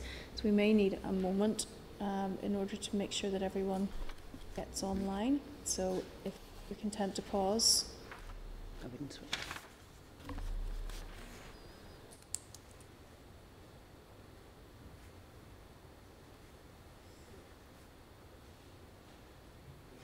Are they ready? Yes.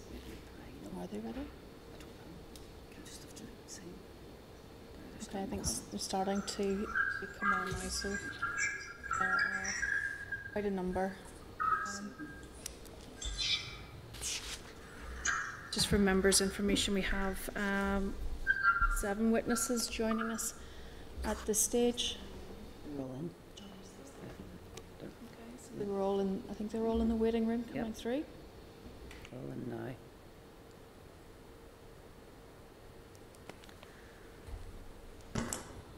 This may be a challenge for us. Okay, I think that's everyone now. Yes,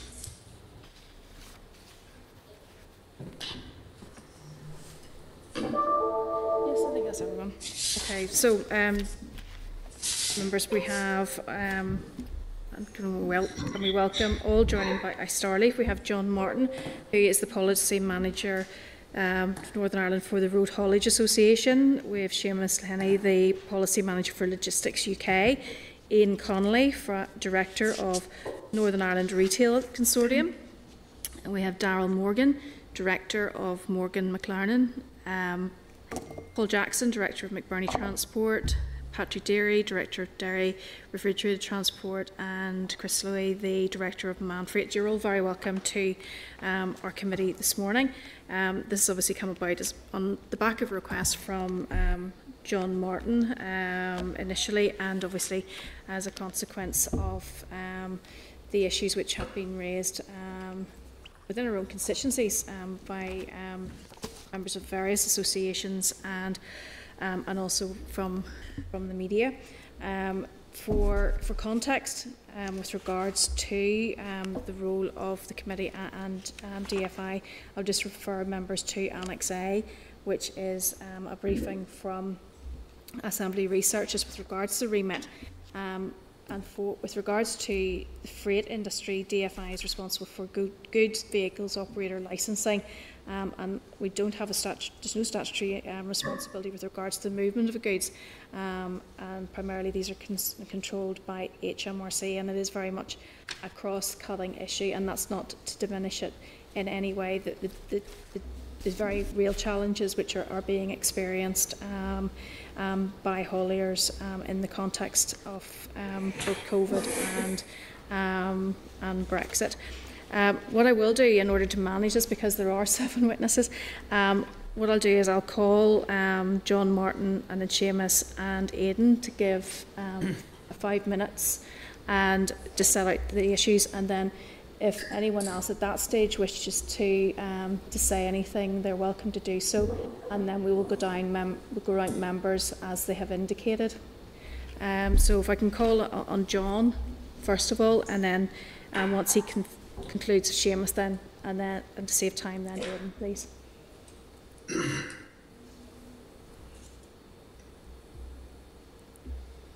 Hello. Hello, Madam Chairperson. First of all, I would just like to thank the committee for hosting this session this morning.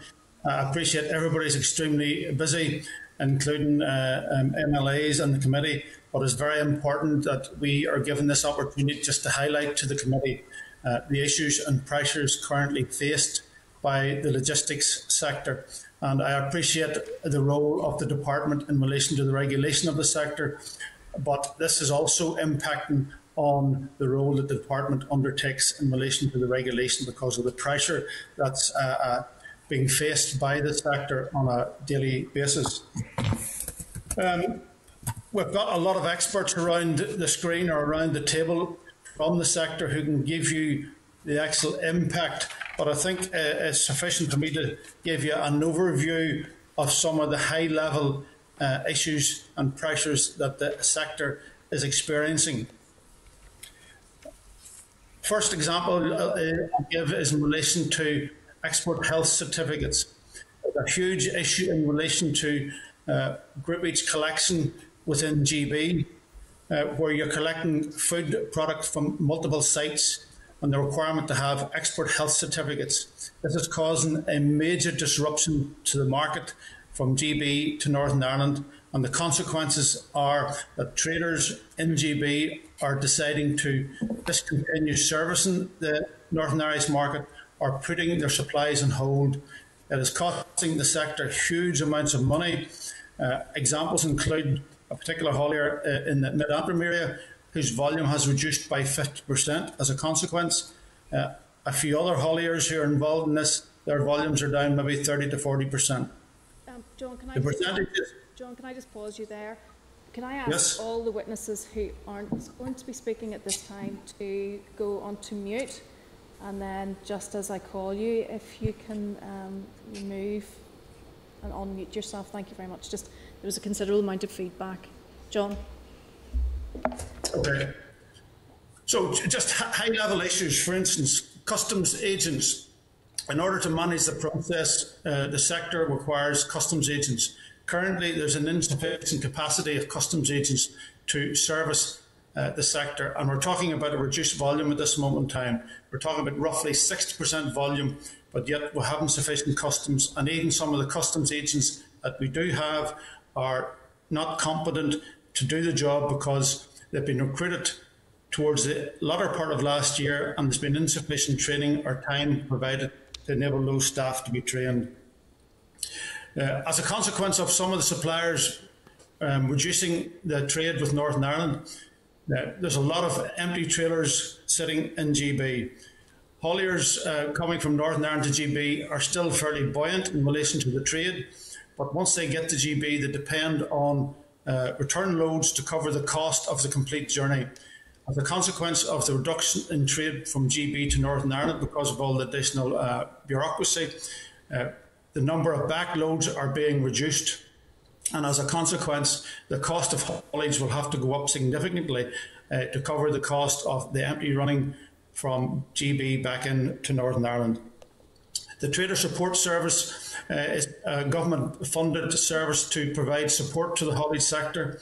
The IT systems provided through the Trader Support Service are functioning, but they're very cumbersome, resource-intensive. Hauliers are reporting that they have to recruit additional staff in order to service this. This is adding to the cost. Examples given to me by hauliers include a process that would have taken 15 to 20 minutes to manage pre the 1st of January can take up to 6 to 7 hours to manage now. Okay, there is some teething difficulties, but even with those teething difficulties being reduced or eliminated, it's still expected that that process will take in the region of 2 to 3 hours. We've had huge number of examples of trucks being delayed at the border control post, particularly in Dublin, but some in Belfast. Some have been delayed for not only hours, but days. This is causing considerable distress to the drivers where there's not sufficient welfare facilities. It's causing drivers to reconsider whether they want to continue to work in the sector. This is placing additional pressure on the company directors and company owners and the back office staff. The sector is hemorrhaging staff and it's becoming unattractive for people to work in it. I think that's enough for me just to give you that background. The various representatives from the haulage companies can give you more detail, but I think it's sufficient to say that the issues faced by the sector are considerable. It's more than teething difficulties. What the sector is asking for is some easements in order for them to get back up to speed in relation to the things that they have to do to ensure that sufficient customs capacity to deal with the increasing volumes. And in order to move forward, we need easements in relation to the SPS checks and the customs declarations. Supermarkets are sort of the focus for attention in the media at the moment. And even with the easements, supermarkets are having some difficulties. The supermarkets have called for an extension to the easements at the end of March. They're saying they will not be able to cope with the bureaucracy come the 1st of April. And that's taken into consideration that the supermarket process is one of the easier processes to manage. The impact of COVID has been significant. However, COVID has masked some of the issues in that if the hospitality sector was fully open and functioning, the increase in demand for foodstuffs from GB would increase and the system wouldn't cope with that increase in demand. I think that's enough for me to say at this moment in time, Madam Chairperson. Okay, thank you. Seamus? Good morning, Madam Chair and members of the committee. Thanks for your time today. And it's good, really. I think really it's fantastic here to have, obviously, members of myself and the RHA here, but also Aidan from the retail sector to give that side. But also we've got 4 excellent witnesses here as well from the sector I can obviously outline. And I think it's good for members of the committee to engage with those businesses today. Probably the first thing, really. Last year, 2020, was meant to be a year of transition. I think we can now say that that was really a myth because there really wasn't. 2020 was a year of unknown, further negotiating, wrangling over deals. We didn't really know what type of deal we were going to face until the last few weeks of last year. So to think that businesses and operators in the haulage sector had a year to prepare for this, that's false. This year, ideally, would be a year of transition and learning for us. And the result is basically on January 1st, it was like the first day at school for industry, but also the first day at school for the teachers and the whole education system. And quite frankly, people have been learning on the job. And it's testament, I suppose, to the sector and their problem-solving ability that they've managed to keep things moving the way they are. There are problems, and I'll outline some of these. It's a huge burden that the industry has taken on its shoulders, but it's something we do as a logistics sector. We're a problem-solving sector, and that's what we've got to try and do. And we're obviously going to need help from government to introduce easements that we will need because things aren't sustainable in the long term. First thing, probably very quickly, is we do have a trade surplus at the moment. So the unfettered access from Northern Ireland to GB is there, although albeit Dublin at the moment is a difficulty with operators are avoiding. The trade surplus is down to a couple of reasons. Obviously, we had the level of preparation on GB side. A lot of businesses, suppliers in GB weren't ready to service industry on this side. So there's been a suspension or a holding back of goods. Then with COVID lockdown, we have hospitality and plus the movement of homeware, fashion, white electrical goods. Those goods aren't moving in the same volumes they normally are as well. So the result of this, and again, I think some of the witnesses here this morning can go on that, is that we've got more laden vehicles leaving Northern Ireland for GB than there are coming back. And the consequence of this is that operators are taking that cost on as a burden because it is imperative that we keep servicing the exports from Northern Ireland. Otherwise, we don't have the equipment to get the goods there. So some operators are having to ship equipment back empty at their own expense. The delays at the moment, I think with Brexit, a lot of people expected delays, congestion at ports in GB. That's not the case. The delays, congestion is at distribution centres, at factories, at places like this where the goods simply aren't leaving in the volumes that they ought to be. Dublin, I did hint on Dublin at the moment, around about 20% of trade that goes through it, and that 20% figures from the Department for Economy in a recent study. 20% of the trade is in Northern Ireland, goods using the roll-on, roll-off service, primarily Holyhead, Dublin. And that Holyhead route is vital for Northern Ireland because it's the fastest route to market for really the south of England, which is huge for our agri-food sector. The problems in Dublin, the IT systems, the UK and the Irish systems, they're not fully integrated, they don't communicate, and there's a breakdown on that. And we've seen a lot of IT failures on that. Also, the 24-hour pre-notification. So when food products arriving into Dublin, Irish authorities are insisting on the 24-hour notification period, which is written on EU legislation. However, the legal minimum is a 4-hour window. And that 4-hour window is what DERA are doing here in Belfast, Larne and Warrenpoint. And that's a huge help to like the retail sector and the agri-food sector. Also, we have no supermarket easements on Dublin. Dublin are also applying 30% checks on loads coming in. And as a result, the volumes are severely down on that. So I've spoken to businesses here that are sending goods out to Europe, now using the Rosslare-Cherbourg route. And then the return loads are then coming back in through Dover-Cali, because at the moment UK isn't imposing the same level of checks and entries into GB. So they've obviously, I've outlined some of the problems there. I think what we've got to do is introduce easements as soon as possible. We need a grace period, for example, on SPS, on those export health certificates initiated as soon as possible. The deadline is the 1st of April. I think we've got to be clear. We've got to avoid another cliff edge. And also there's a cliff edge on the parcel sector. Many of our members are involved in that sector. Some of them carry upwards of 6,000 parcels on a trailer. I think it's clear to say that we would struggle with customs entries on that, so we need a long-term solution to avoid the need for those declarations on especially business-to-consumer parcels.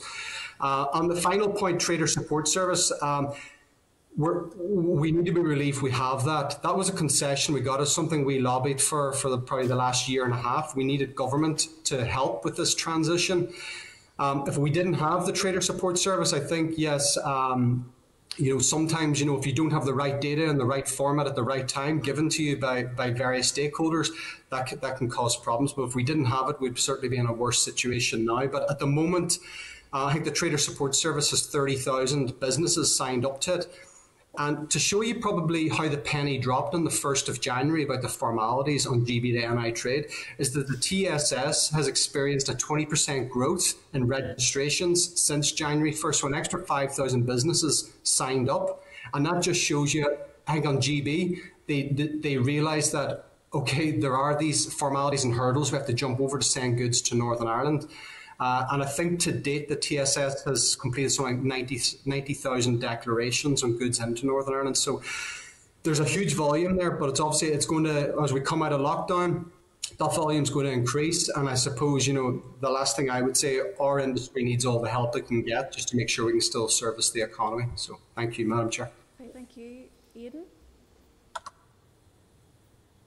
Thank you very much, Madam Chairperson. I will try and be as concise as possible, but there is a lot to cover. I think I will start with the positive, and I think it would be remiss of me not to pay a tribute to the hard work of the guys in DERA and the DEFRA officials, especially our own CVO, Robert Huey, and Deputy CVO, Brian Dooher, along with retailers, our supply chain colleagues and our college in logistics, who have done a sterling job under very harsh circumstances, have ensured that food and other materials have kept flowing over this past 3 weeks.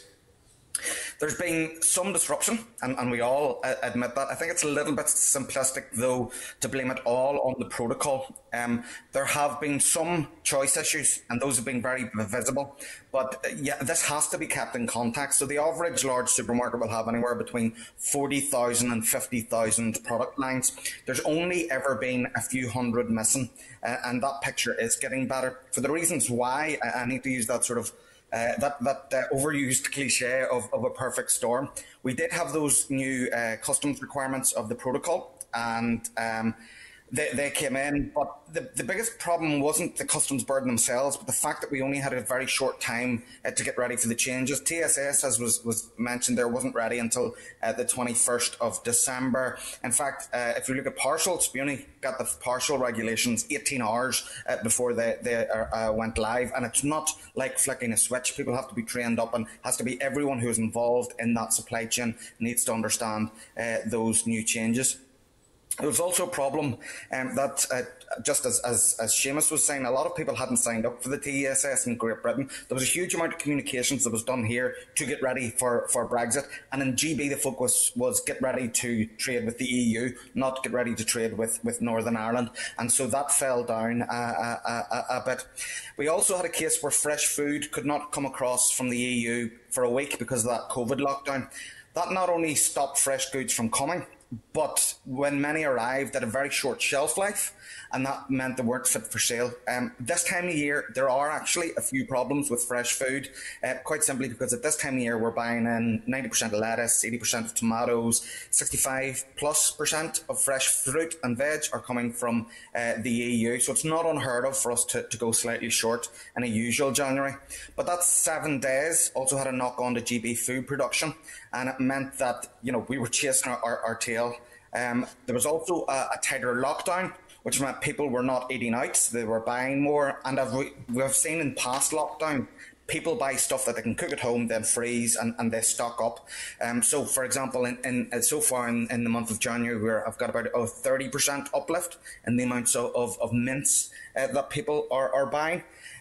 Plus, in retail, we've had a lot of people who have been self-isolating or are off, so it took slightly longer to replenish the shelves. So all these factors meant there was choice issues, but it was just more complex than just the protocol.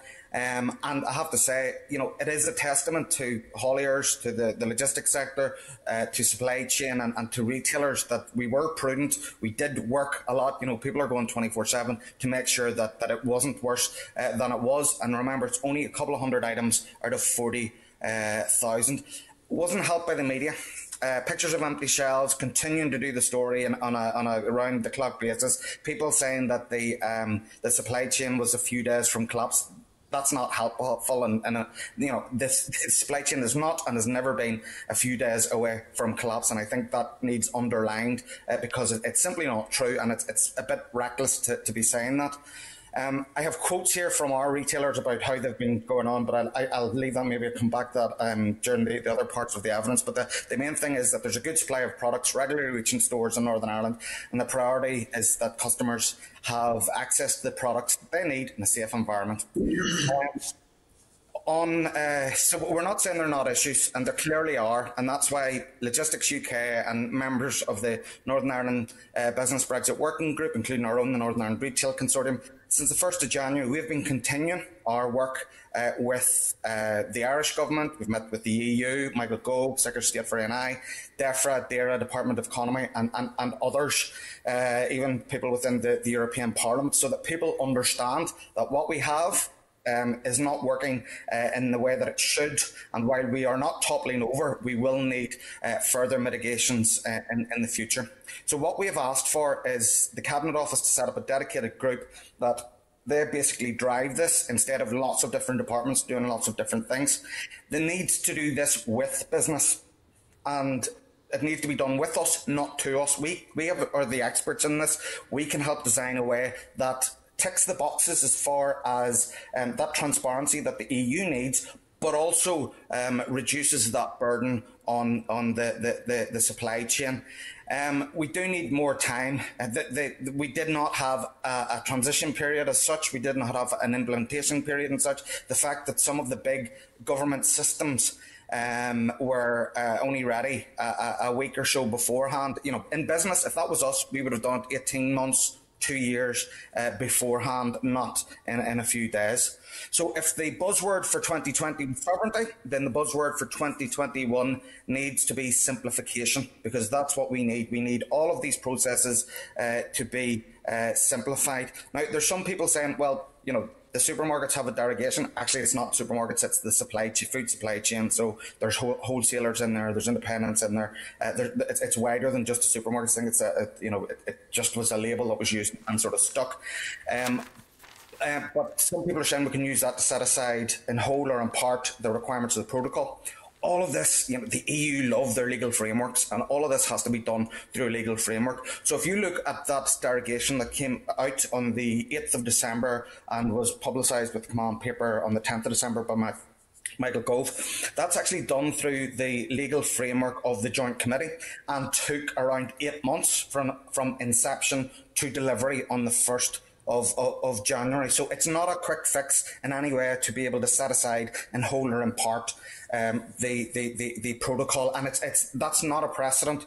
The precedent that is set there is that you go through the Joint Committee, and that's another thing that we're asking for, is that we have a really clear way for business to talk to the Joint Committee Working Group, to the specialised committee and the specialised committee working group, because quite simply the joint committee is done behind closed doors. We will never get in there, and that's the way it was set up to be. But those other working groups and committees, we need to be in there to say what works, what doesn't.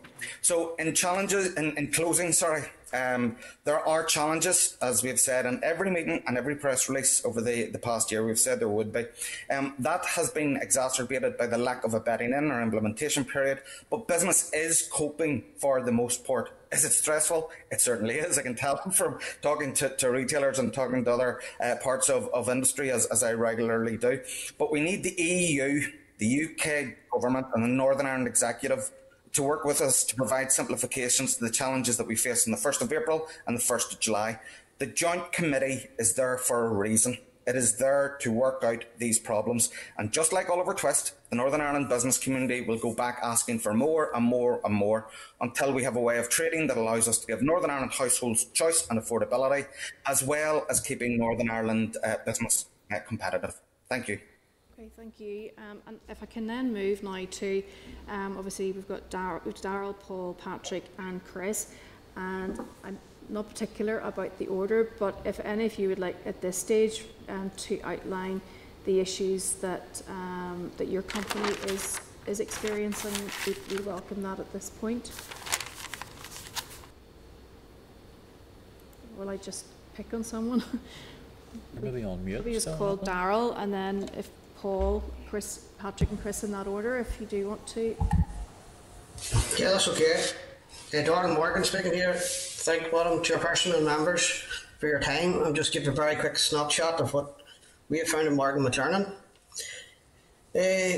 Route to market to move Northern Ireland goods to GB market changed overnight. Unfettered access simply meant move my goods through the NI ports. This was all well and good, but we're delivering just-in-time goods to multinationals in GB which expect day 1, day 2 delivery, which is most difficult and costly, and it's all well and good as long as things run smoothly.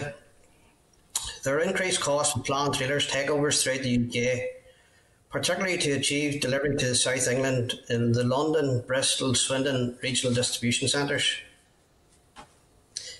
Imports back from GB to NI and ROA have proven to be the most challenging.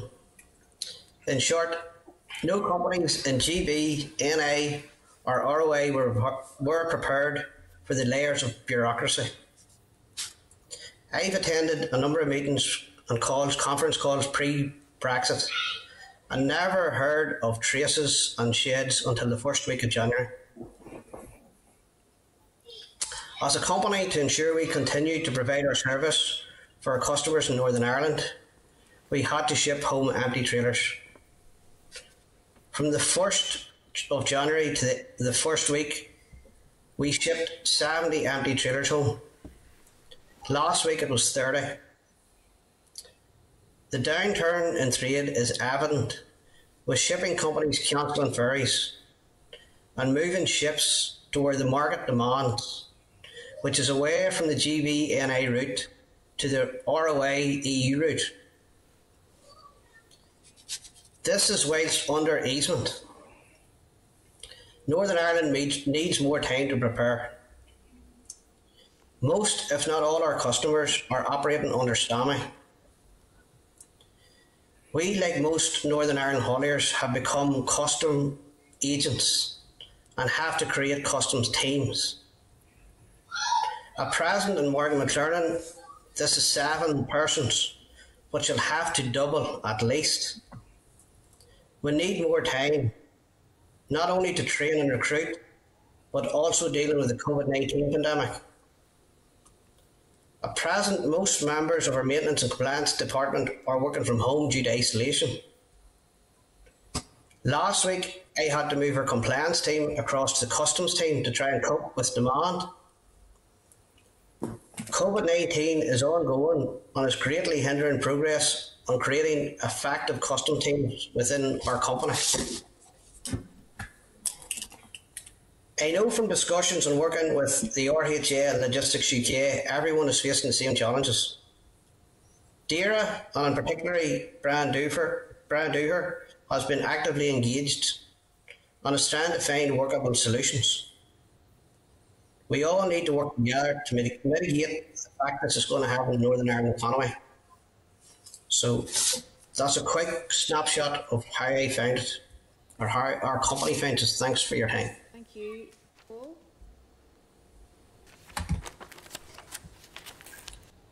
Thank you very much, Madam Chairman, members of the committee, and good to see my other fellow hauliers on here. All of us, I know, are on suicide watch, as we call it at the moment. There's very little more that I can specifically say that hasn't already been summed up by John, by Seamus and by Aidan. Some of it we agree with, some of it we don't agree with, but the bottom line is it's you know, on this screen here, there's people here. I mean, I've spent the 40th Christmas just past there in the Northern Ireland haulage business here, and it's been the worst ever period of my life, Christmas time, in the preparation for Brexit. Never mind the COVID situation that we had running from March last year. So it's been a very, very difficult time personally, and for all our people. I mean, we employ 800 people in the sector here. We run 350 trucks, we run 1,100 trailers, and we ship about 114,000 trailers across the Irish Sea every year. That's the kind of volume that we did. January figures, and we're members of the RHA, and we have disclosed those figures, but January, the first 2 weeks in January were 24% down on movements compared to January 2020. We've shipped 63 empty trailers in correspondence with Darrell's figures.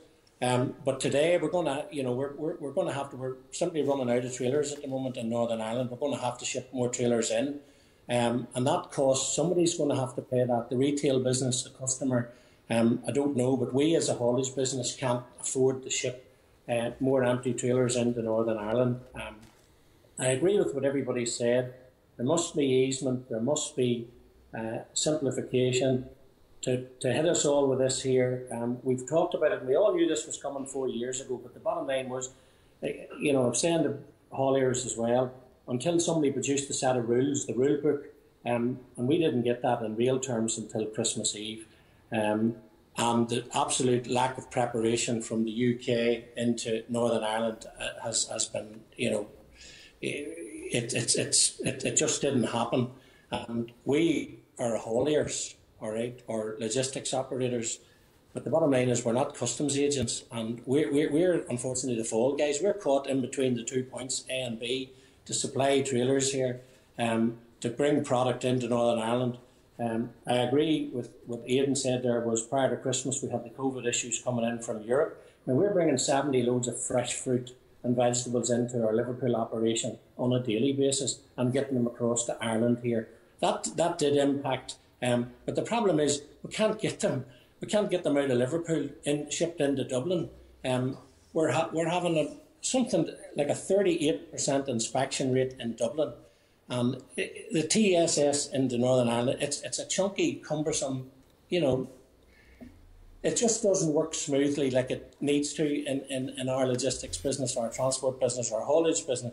We're an east-west mover. That's what we do. We move trailers across the Irish Sea, and now we're customs agents.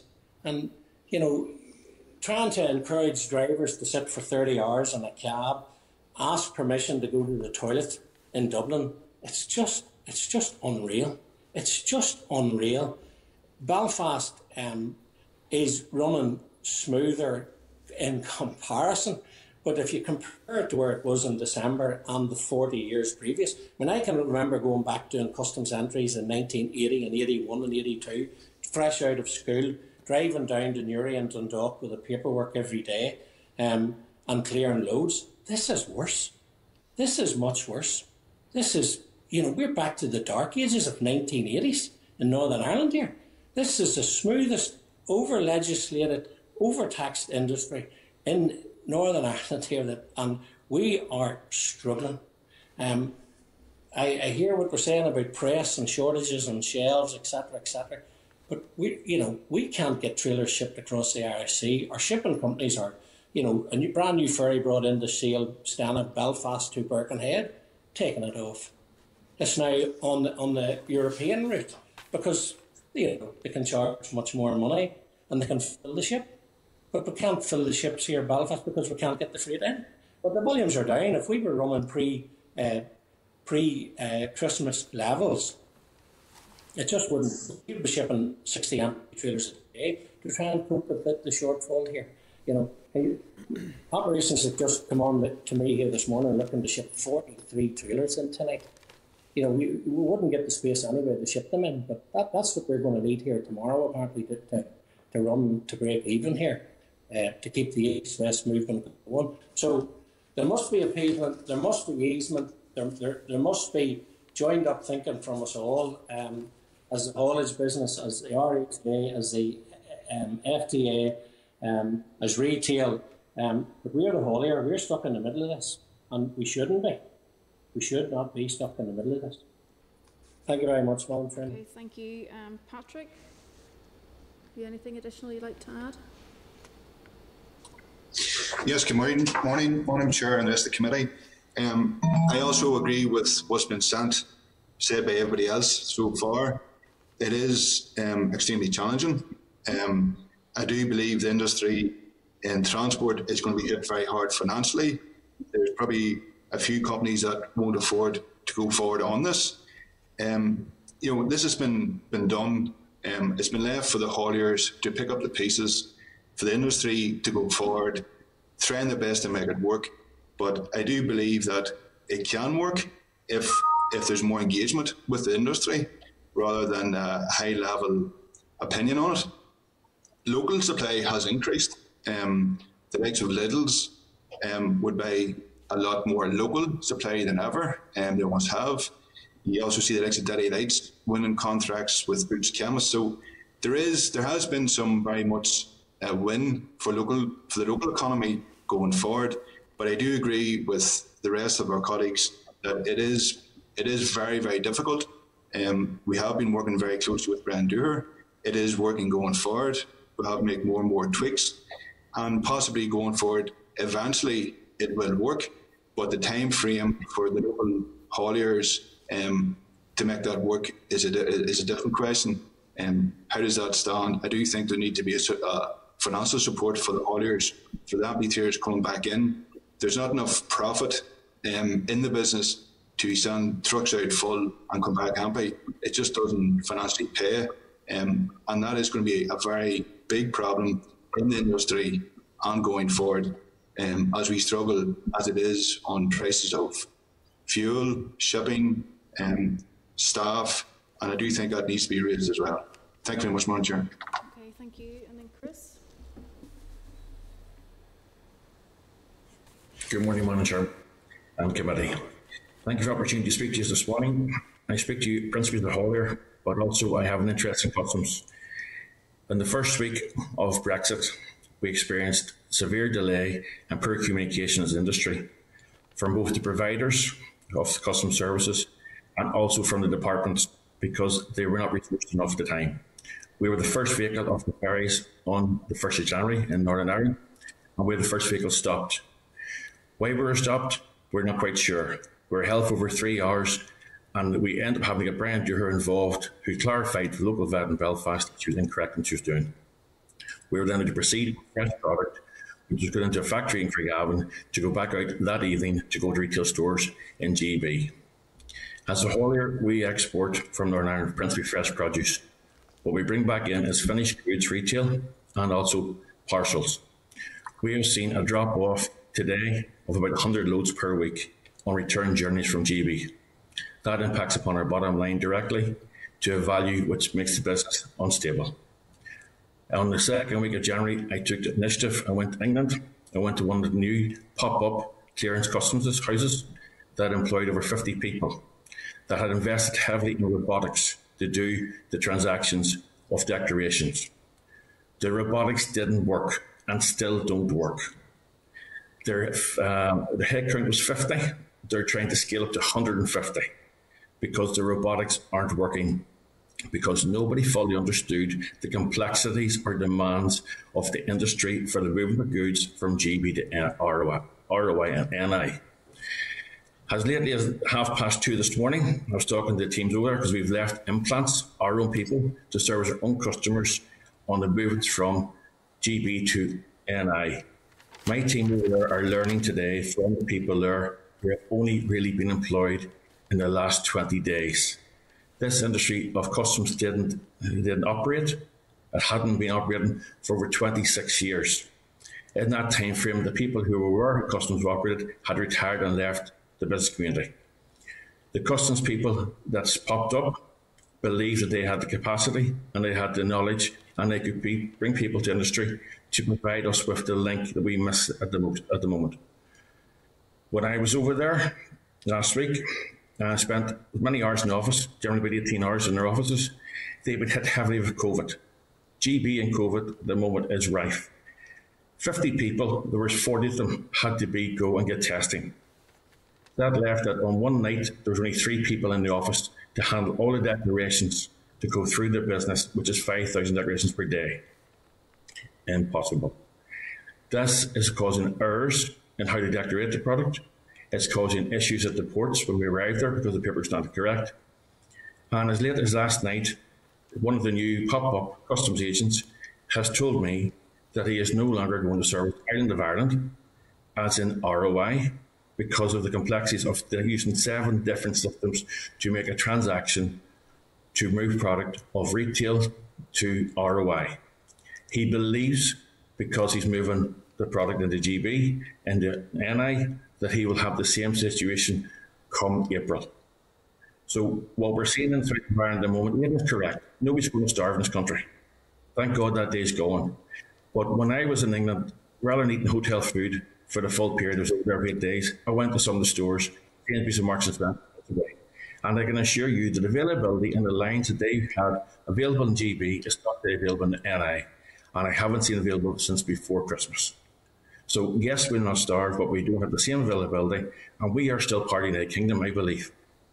So this moment in time, I am asking, as a haulier and a person who understands the customs, an easement, a period where you build infrastructure.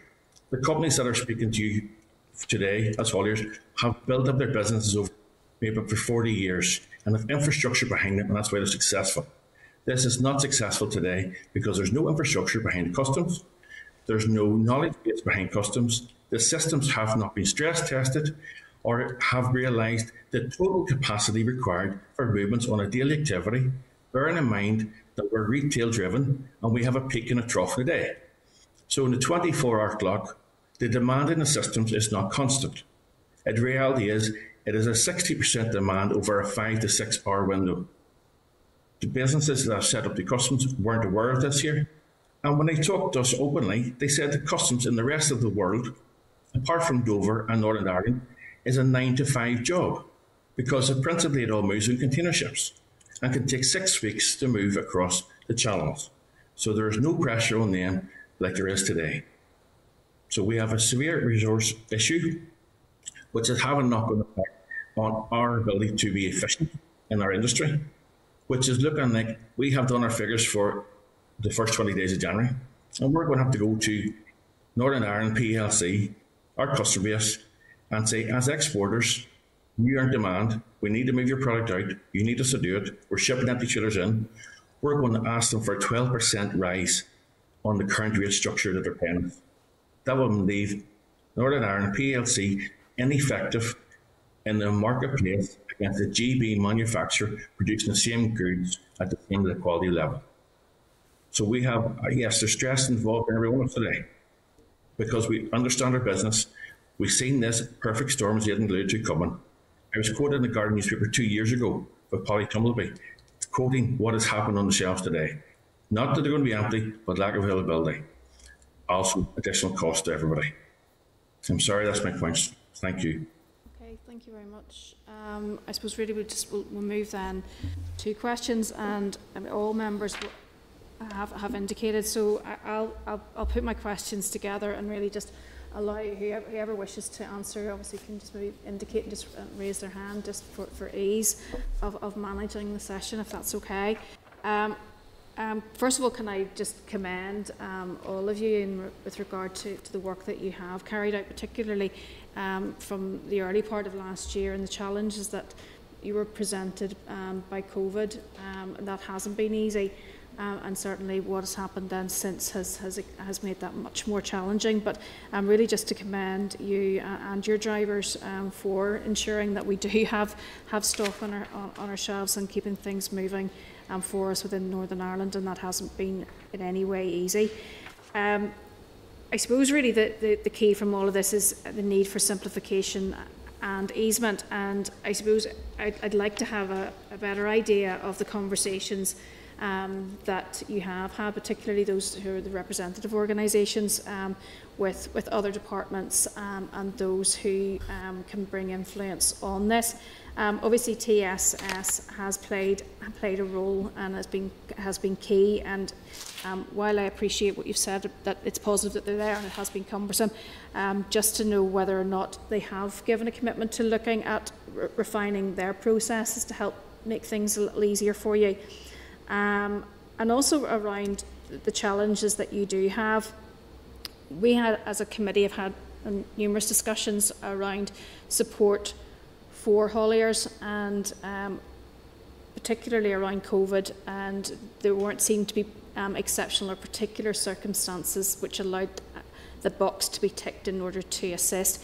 Obviously, the Secretary of State has placed COVID very much in the centre of the situation that you have, and I was wondering whether or not any representation had been made directly to DFI with regards to support, because all those who have spoken from Haulage have mentioned about the empty trailers and so on that are coming back from the mainland, be that because of COVID or because some of the challenges that in regard to being ready for Brexit. So really just want to explore whether or not those representations have been made, and what assurances you've been given from those you have spoken to with regard to making things easier.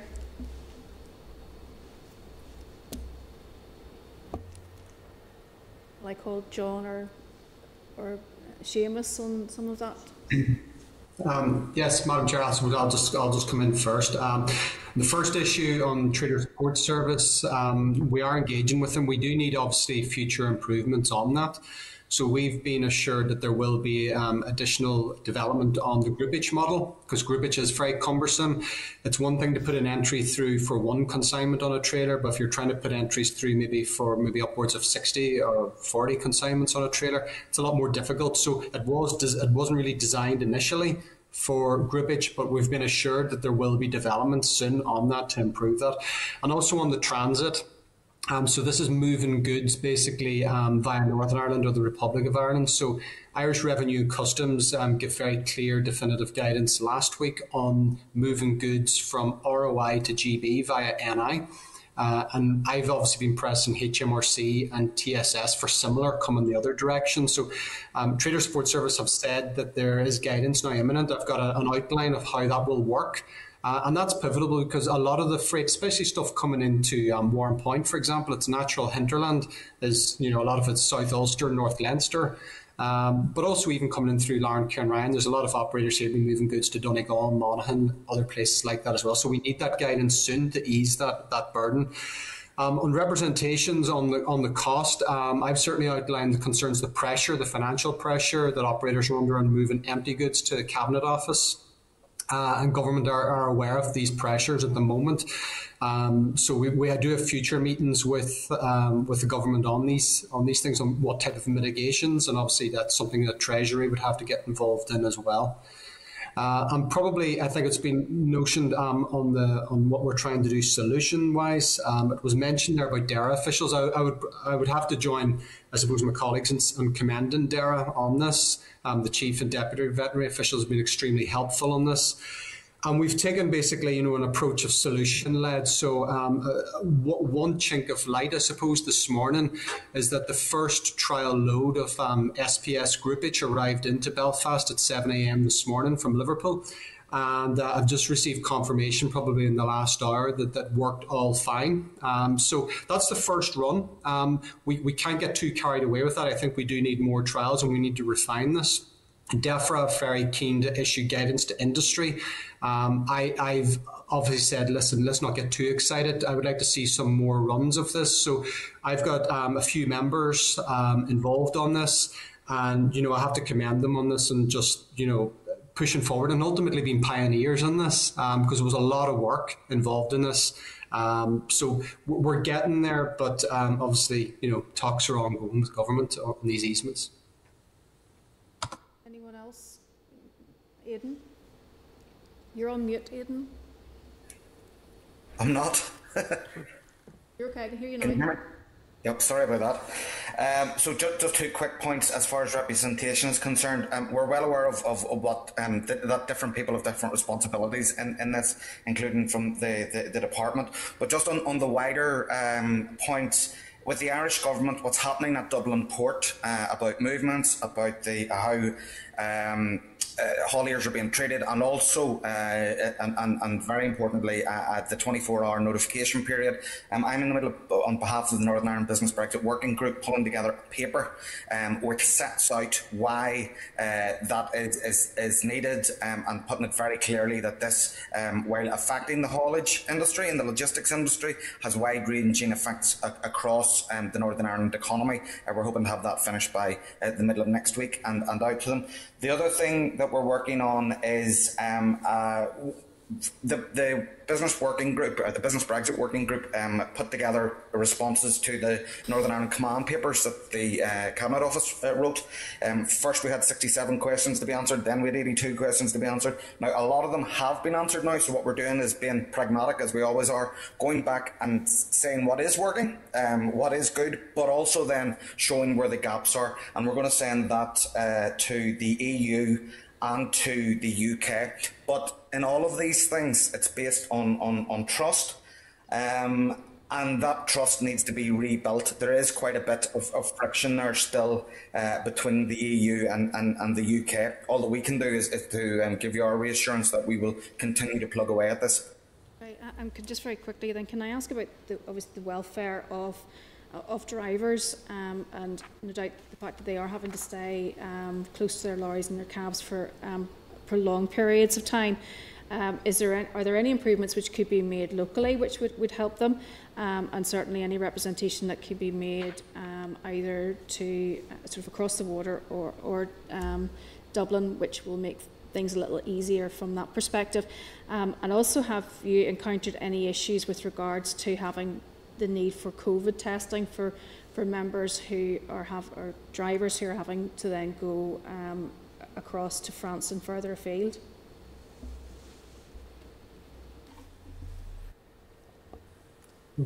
Madam Chair, I suppose I'll start that. We do have instances. We have operators now sending loads out Rosslare to Cherbourg and Dunkirk. Obviously, French authorities are expecting a negative COVID test taken within 72 hours prior to arrival. There is no facility here for drivers in Northern Ireland. I have spoken to DFI and Department for Health last week on a facility for here. But in the meantime, after speaking to some of the ferry companies, the Irish government have taken the decision to offer HGV driver tests at Dublin and Rosslare. So we're just waiting for confirmation on that, because obviously we have the testing sites in GB. That's a problem for anyone going out through Dover, because if they get to England and they test positive, what do they do then? They're in a situation where then they have to return home because they won't be able to enter France. And obviously we need something local ideally for people going GB to continent, but also guys using the Rosslare route as well. Okay, I mean that would be a concern, and I seek members' approval that we do write to both DFI and to Department of Health with regards to that, to look at something to be in place in Northern Ireland, because the worst situation would be that they would be then left stranded and then finding it very difficult then to get back home again. Thank you. Can I then ask the Deputy Chair, Mr. David Hilditch? Thank you, Chair, and I would like to commend you at the outset for having made such representations, both in London and here in Northern Ireland as well. You've certainly been hitting the right doors and trying to get answers. I don't think you'll find any opposition at this committee either in relation to your cause. At the outset there was mention of health certificates was causing a major situation. Could somebody tell me a wee bit more about the health certificates, which I think did it pick up where had to be issued at the supplier end, was it? So any, I suppose, just to give you the legal context of it, any product of animal origin has to have an export health certificate that is signed off by a veterinary officer. And basically what it says is that what you're sending to Northern Ireland is the right standard for consumption, or if it's pet food, it's not full of creepy crawlies and all sorts of bad stuff. The export health certificates usually cost anywhere from about £80 to £200 would be the top level. At the moment, we only need export health certificates for products of which are on the prohibited and restricted list. Those are ones that normally would not be allowed into the EU from a third country, which for all intents and purposes GB is at the moment, while we're administering the single market regulations.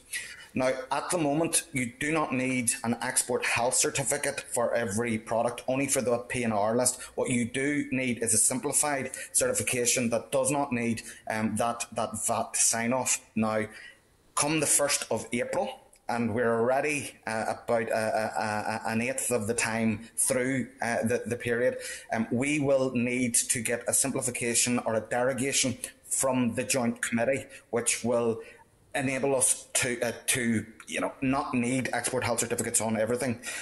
There is going to be a movement assistance scheme, and that will pay reasonable costs, is what the Cabinet Office paper puts it as, towards export health certificates. They'll pay up to £150 plus VAT, which goes to the VAT who's going to be signing things off. However, it is an extra level of bureaucracy. It is going to make things harder. And that's why we have said that we need the EU, UK, Northern Ireland Executive to sit down with business, because that's one of the problems with what has been given to us before, is that it has been done to us, not with us. This needs to work for the retailer, to the haulier, to the guy who's packing the shelves. This all needs to work.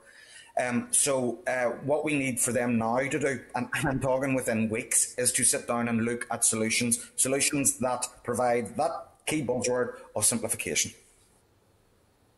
Okay, thank you. There was indication as well of the loss of employment in the industry, the haulage industry in particular, due to people just not wanting to get involved in it. Now, would that be down to this new system in particular, or is that a general theme within the industry? Deputy Chairperson, can I answer that question? Our industry, the average age of employee, as in driver, would be 54 years of age. We have a great retention of staff, and the drivers that we have a great knowledge base, not just of our business, but of our customers' businesses, and we rely on them to support us in servicing our customers. We have suffered with COVID, no testing facility for new drivers coming to the industry in the last 10 months. In that time frame, unfortunately, people have hit an age profile and have left industry. Our drivers at this one time were taking them by the hand, and we have today close to 390 drivers. We're talking them through the situation of this new world, and we're trying to explain to them that we are working with people and communities such as yourselves to try and make their job a lot easier. But to put in context, we export from Northern Ireland and we return with a full trailer back in again. The average time between delivery and collection is 11 to 12 hours. That's giving them legal break in compliance, redirect themselves to a collection point and returning home. Due to and there's a confidence in GB in Northern Ireland marketplace, we're seeing back routes have dropped off, which everybody has said at the table here. We're holding the drivers waiting for loads that we hope for later in the day, and it's up to now 22 hours average waiting time for drivers. That's 22 hours sitting in a cab with nobody to talk to other than a mobile phone. Facilities, if they're lucky, to have a microwave and a kitchen pack in the lorry. And when they go to service in GB, they're charged extortionate prices for facilities that actually are closed. No showering, toilets is basic. So to attract people in this industry at the moment in time is very difficult. We're not seen as an industry that attracts people readily. They have to have a history in the industry. Their fathers, their grandfathers, their uncles have driven lorries before. That attracts them to it. They enjoy it. They excel in it. And they give us a great, stable workforce. But at this moment in time, no new recruits coming in due to COVID. Age profile people are dropping out. And the ones who are at it are saying, we'd be better staying in Northern Ireland, not crossing the channel at all. So it's going to have a different impact upon us whenever things do pick up again, as Paul alluded to, because we are still in a quiet period. January is a quiet period for us. February, you had Valentine, then you have Easter. We are also a seasonal driven business where we need to flex to scale up and scale down. Hope to answer your question. Okay, thank you. That's certainly a worrying aspect of the whole thing. Just out of interest, I think one of the companies there had indicated they had, within the first 2 weeks, about 100 empty trailers lying across in GB. What sort of price is on bringing back an empty trailer? What's the cost of bringing back a trailer empty? All right, Darrell, you're not going to answer that question. Neither am I, to be fair, on the open forum. Right, Chairman. Every one of the companies around here are competitors, to be fair. We're all involved in the same industry, and every one of us would have a different route. But the bottom line is there are some figures, speaking to some of the hauliers, but let's just say it's well in excess on the short sea corridor of £100, and in the central corridor an excess of £200. So that kind of number, and with what Morgan McLaren said and what we have said, I don't think anybody would want to get into a specific cost, but that's the kind of number. It's a crippling number. I mean, certainly we looked at our first week's figures, and for a week beginning the 4th, the first full week of the new Brexit, and we calculated between £67,000 and £73,000 of additional costs in that week, and that was a week of extreme drop volume in comparison to where it had been in the previous January. So you wouldn't want many weeks of what we've just had, and this is where it's extremely urgent that we plug this, we simplify this for everybody's, peace of mind. There's nobody. Certainly, some of my colleagues will be here. If I had worked harder at school when I was a 16-year-old, I certainly wouldn't be in the mess we're in today in this industry.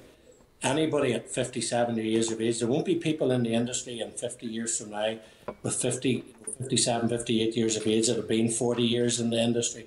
They won't do it. There's nothing to attract young people in this industry. And what Northern Ireland really has to remember as well is every single thing that you buy in this country comes in on a set of wheels, right? Whether it's an aircraft landing in Belfast with a set of wheels touching the tarmac, it has to be delivered on a courier van to you. If you buy online, it has to be delivered with a courier. It has to be brought from one DC in the UK into here. It has to come on a set of wheels. Irrespective of how we get it here, it comes on a set of wheels. And nobody, I agree with what Chris Slowey just said there. We can't attract staff at the moment, and certainly COVID's not helping us either, into the bargain. Okay, thank you, and thank you for coming before us today, and certainly appreciate the difficulties that you're facing on it. Thank you. I'm just conscious actually that John Martin has sort of fallen out of the spotlight. John, do you have anything that you'd like to add to any of those questions at this moment in time? Apologies, Madam Chairperson, but my internet is unstable at this moment in time. But I just want to cover off a point in relation to drivers and COVID tests. We have been engaging with the health service in Northern Ireland. We've done a survey of our members to identify the volumes, and we're trying to put a business case together for the health service in order to provide something in Northern Ireland. So that's currently ongoing. Okay, I appreciate that. Thank you. Mr. Boylan?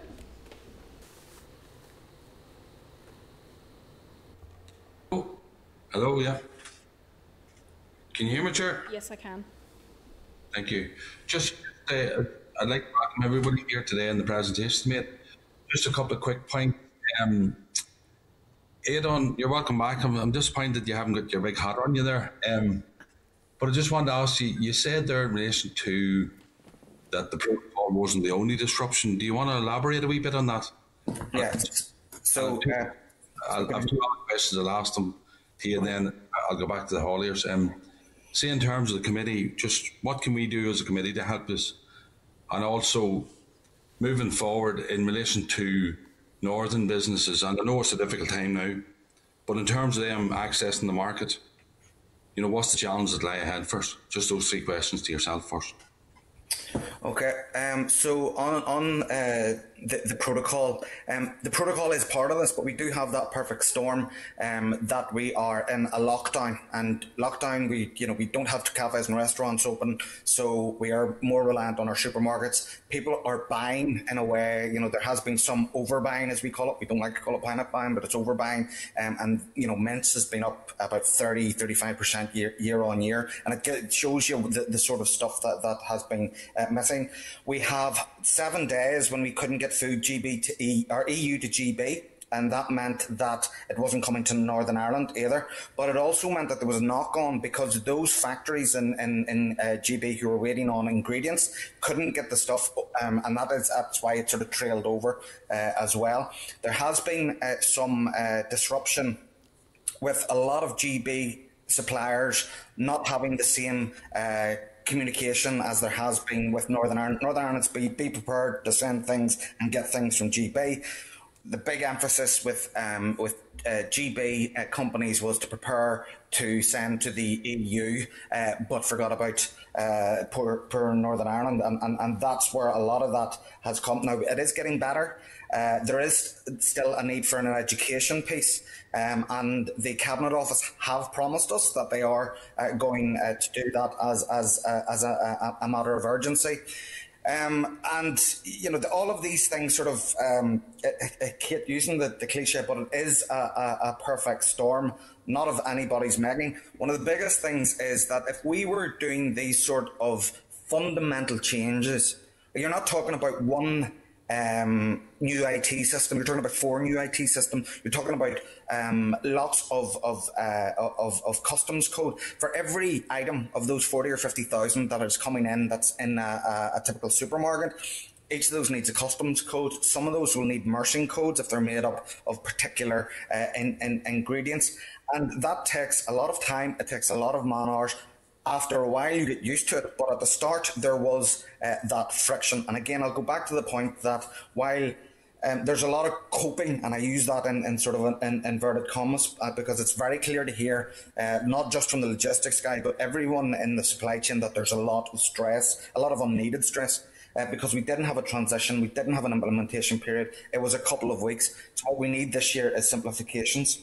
As far as the committee is concerned, we really need you guys, firstly, to be shouting from the rooftops about the case of hauliers, not just to the UK government, the Northern Ireland Executive, but to the Irish government as well. The health and well-being of the guys who are in our supply chain is paramount. There's one thing about on the shelves and stacking the shelves, but the guys who move the stuff, they are the veins and the lifeblood of our business, and they need to be looked after. It's that simple.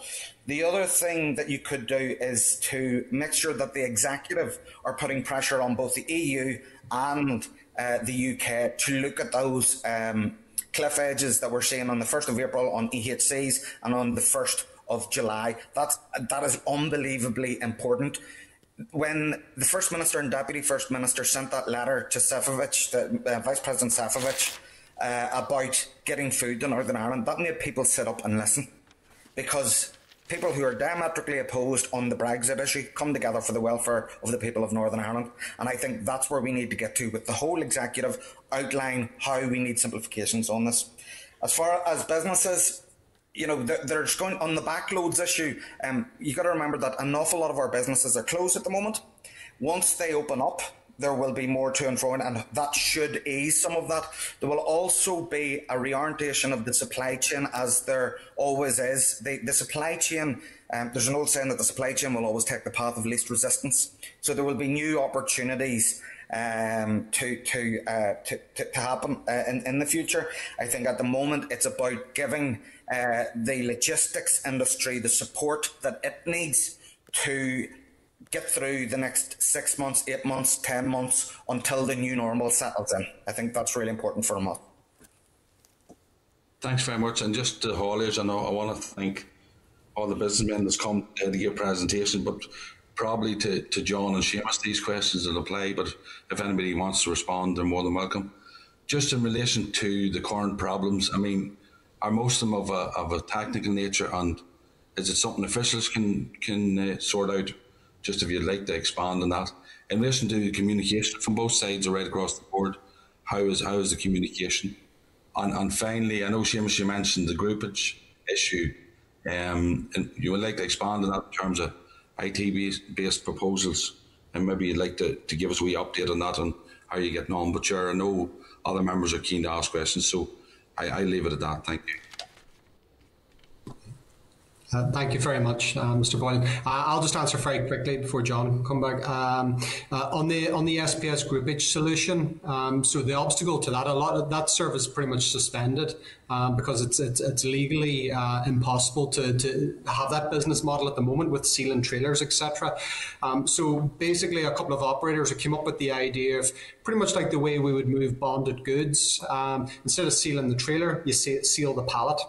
So what we did yesterday is that we had a haulier go into premises in GB, collect pallets that are then have their shrink wrapped and then a secure seal with a seal number put on it, and that's signed off by the OV, the official veterinarian on the site. And then basically you go into the IT system, the traces system, and there's a document called a SHED, the Common Health Export document, that is linked to the manifest in that particular lorry coming in. So DERA know that when the lorry's coming in off the ferry, they know exactly what is on the back of that Group H lorry and the references, who it came from, what it is, where it's going to. And it's that type of oversight. And that's something that satisfies the Commission. And first of all, I suppose the load came in this morning, and that came in satisfactory. There's still some learning to go with that. And I think we need, there's a few more trial loads due this week.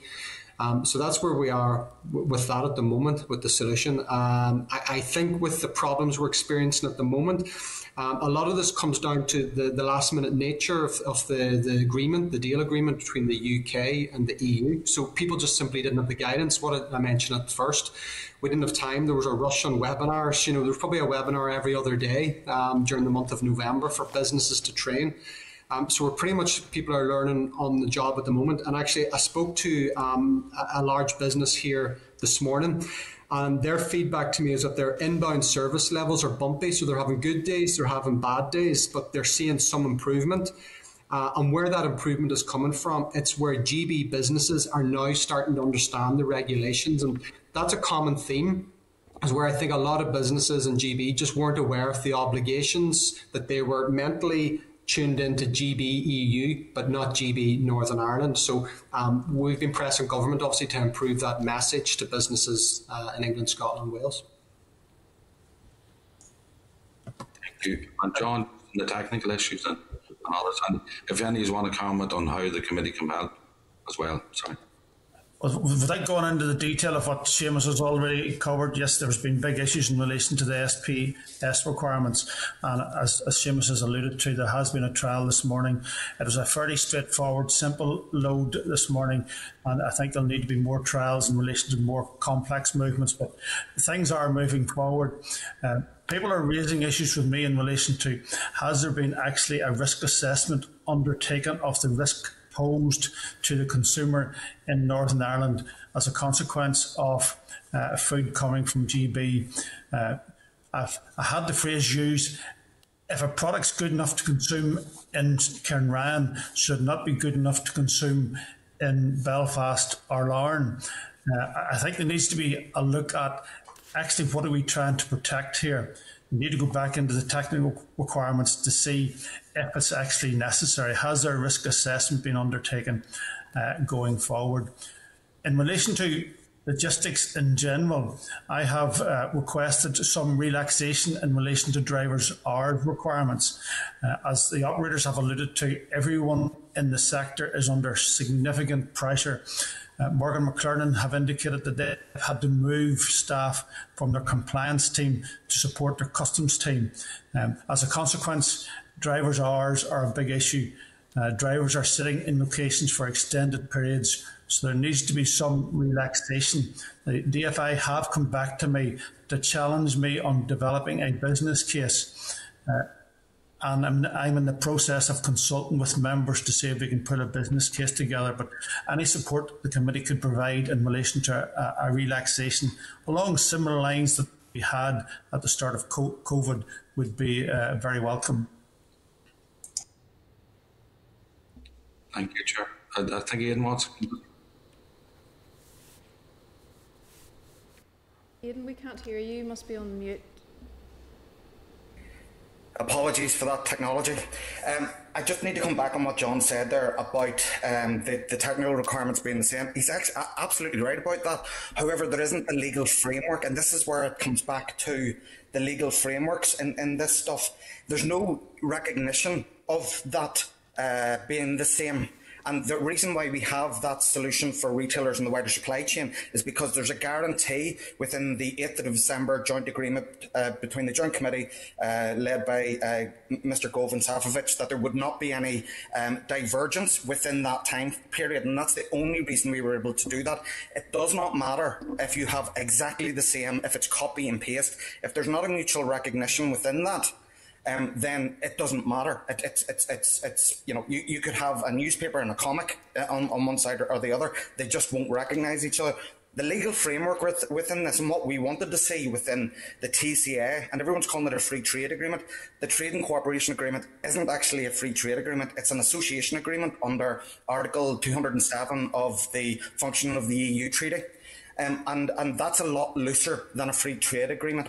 So what there's a worry about is divergence, and that's where the trust has broken down already, because we have already seen within the Parliament people talking about divergence on herbicides, divergence on GMOs, divergence on plant materials, and all these things are real red flag issues to the EU. So it doesn't matter whether you have exactly the same regulations unless you have a legal framework to say that you will not diverge and that recognises the same qualifications, the same rigorous checks and the same single market regulations, then there is always going to be a problem with that. It is not just an instant recognition or an instant reciprocal arrangement. That's not how the EU acquis works. It's not how trade law works.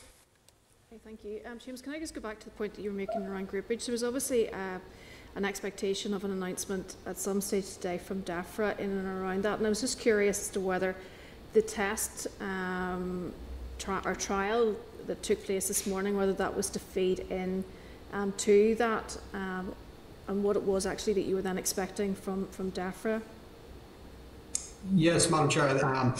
DEFRA obviously anticipating that they will have guidance to give to industry this week. I've made it clear really we need to manage expectations, and I would be hesitant to getting guidance out to industry, both the logistics and the manufacturing and food and drink sector, until basically we just get the fine detail on this. So we've done the one trial, that's worked well. Now we're just having a few more this week. I would rather have the guidance if we, it's that old saying, measure twice, cut once, that we need to do that. So I've just kind of said, just hold back on that guidance just for an extra couple of days until we just see it. But I would say that, time is of the essence of this, because a lot of companies rely on this business model, both in logistics and also SMEs here in Northern Ireland. Obviously, there's challenges if there are different sell-by dates coming from the same factory and going to one recipient as well, and additional costs that are associated with that. So it doesn't come without its challenges. So thank you, Mr. Buchanan. Okay, thank you, gentlemen. My question, I think it was Aidan referred to us and not with us. What communication? Whoever had, and I'm supposed to refer this question to Seamus and John, what communication was had with you? Obviously, you two gentlemen are sort of representing the sector, to be fair. what communication was with you from a period of time ago about what issues you seen was going to happen? So in other words, when did that avenue of communication start, and did it start?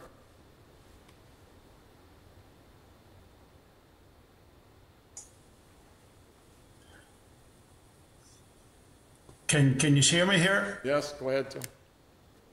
Yeah, communication has been extremely poor in relation to the detail. We would have expected, and the sector would have expected, if there's going to be significant change to a process or to a system, that we'd have got at least 6 to 12 months notification to ensure that everybody was fully trained up in the processes and the systems were fully embedded in the companies. We were not communicated with effectively. I've called for an extended period of time for communication across the sector to be extended and to be effective, as we're being talked to, as opposed to actually seeking proper input. I would say the communication has been extremely poor, and even up until now, communication is still extremely poor. Okay.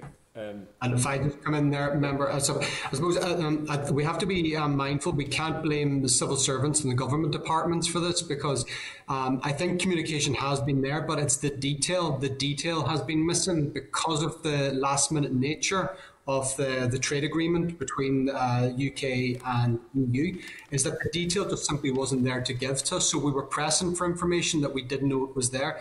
And I think Aidan alluded to that parcel example. We had the parcel sector simply didn't know whether they would have customs declarations to deal with up until the morning of New Year's Eve. And they couldn't wait that long. They had to just wind down their operations and see how this is going to affect. So I think the last minute nature of this, we really needed at least another 6 months from when the deal was agreed to implementation. So what's your thoughts now then from today to the end of the grace period, this 1st of April date as we refer to? What do you see the issues after that if things aren't solved between now and then? And do you see a lot of issues ironing out to a degree between now and then? Obviously, you're going to have a new set of problems after that date. I think the IT systems with regards to customs, we're looking at improvements of those. The Trader Support Service has been given an extra £155 million to streamline that. So we really need, obviously, to make sure we're getting value for money and that we see delivery of that. With the SPS, that grace period, the problem with that, and that's a cliff edge we need to avoid. The reason that expiry date is put on that is because the EU is changing the legislation around SPS, sanitary and phytosanitary controls, in the middle of April. Now, because the UK, the transition period's ended, they don't obviously have to follow European law. So it means basically you have a clear legal difference.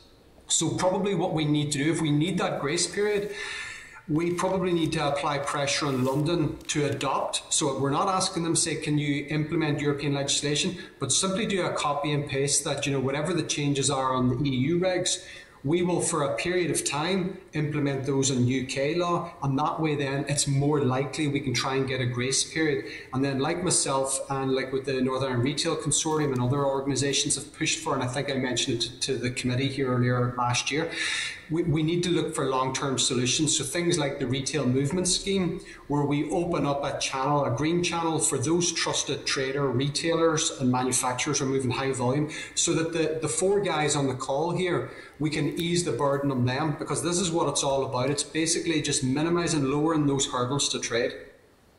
Okay, and then the final question, I think it was Patrick who referred to it. I appreciate there's some competitors on the call regarding the figure to bring back a fridge or a trailer, 100 roughly to £200. What percentage of fridges do you bring back with no units on them? Or is it just purely the fridge you're generally bringing back empty? Remember, I think people should realise that it's not the cost of taking it back is the problem. It's the profitability of the loss of that load coming back on top of the cost. It's the real reality.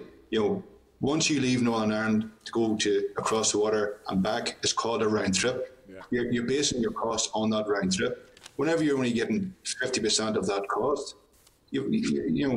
financially, the business can't survive going forward. And I don't think there's enough thought or process put into the businesses at the government level to support us.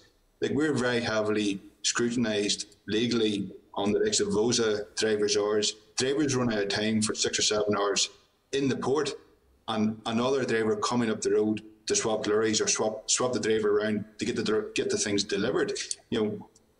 I think government level, we need to be more and more engaged in the industry to make them understand how fast we actually turn food and supplies around into Northern Ireland. I think it'd be unfair to give you a cost with so many of our own colleagues in the same business. Hope that helps. No, it does, but I'm not going to get into the actual figures, but the question was, whenever you're bringing back trailers normally, go back a year, whenever you're moving product back and forth, I take it you're not bringing the unit back, it's only that the trailer will be full. You don't normally bring the units back. I take it you're dropping at each side of the port and basically shipping empty trailers or full trailers back and forth. No, you'll be taking back the lorry driver accompanied. I think maybe you may be thinking more of the container scenario, as in refrigeration, NI to across the water. It will be, a lot of it will be driver accompanied, and you could be looking up the cost of, it depends on what lane. If it's going via Liverpool on the night ferry, it could be 200, 300 quid for the ferry alone. Lauren, Belfast could be 200, 220, plus your diesel and your details on top of that. Okay, thank you. Okay, thank you. Mrs. Kelly.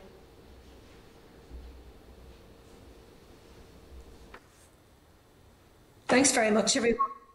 And I think this brings it sharp focus. Sorry, interdependent we all are. I would like to thank those representatives from the industry for the work that they've done over the past challenging year. The picture isn't a good one. Some might say it was entirely predictable, and it's not helped, I don't think, by the fact we have a Secretary of State who is still in denial, if that's who we're relying upon to put forward your case to the British government and through them to the EU in relation to seeking solutions. So there is an uphill struggle, and it's my understanding that we are in a grace period, that actually the situation in front of us looks worse than the one that we're currently in. So I think we need to pick up very quickly of what the key challenges are post this grace period, and what the picture then and the scenario would look like for the sector and for retail. And could I just pick up on one point that was made?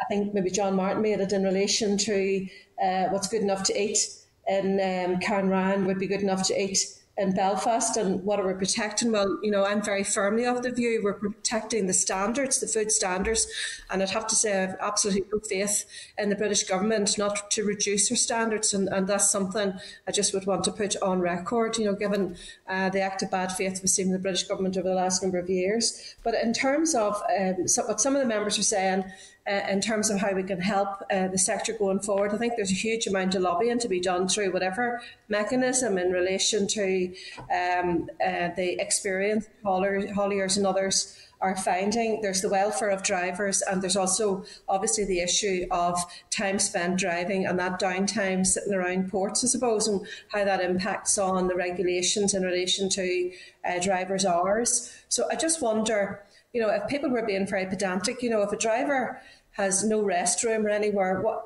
but he's not physically driving, but yet you're, as a haulier, going to have to go and replace him. Surely there's still, from a regulatory point of view, the driver has still been at work or available for work for over the scheduled hours. I'm just wondering how you would resolve that, I suppose, in a very long-winded way, or what resources would be needed at ports or facilities where drivers are kept waiting for so long to enable any change within the regulations in relation to driver hours, and has that been discussed with driver representative groups if such thing exists? Come in there, Ms. Kelly, in relation to drivers' hours. As I said, I have requested the department to offer some relaxation in relation to drivers' hours and rest periods, given the pressure the sector is under, and I'm around similar provisions that was provided at the start of the COVID process. But I think in addition to that, we need the enforcement agencies, both within Northern Ireland as in the DVA, GB as in the DVS, sympathetic approach to dealing with issues, because drivers are actually feeling the full consequences of it and having to sit up in various locations in a cab, which is not ideal with insufficient welfare facilities. So I think there has to be a sympathetic approach adopted by the department to off the provisions going forward. Okay, thank you. And can I just say, Madam Chair, through to you, to Aidan, in relation to the scaremongering, and the risk of stockpiling, by those probably who are a wee bit more financially able to do it, and then obviously people, who don't have the money to stockpile. What are the risks in that, and how to manage the public messaging around it?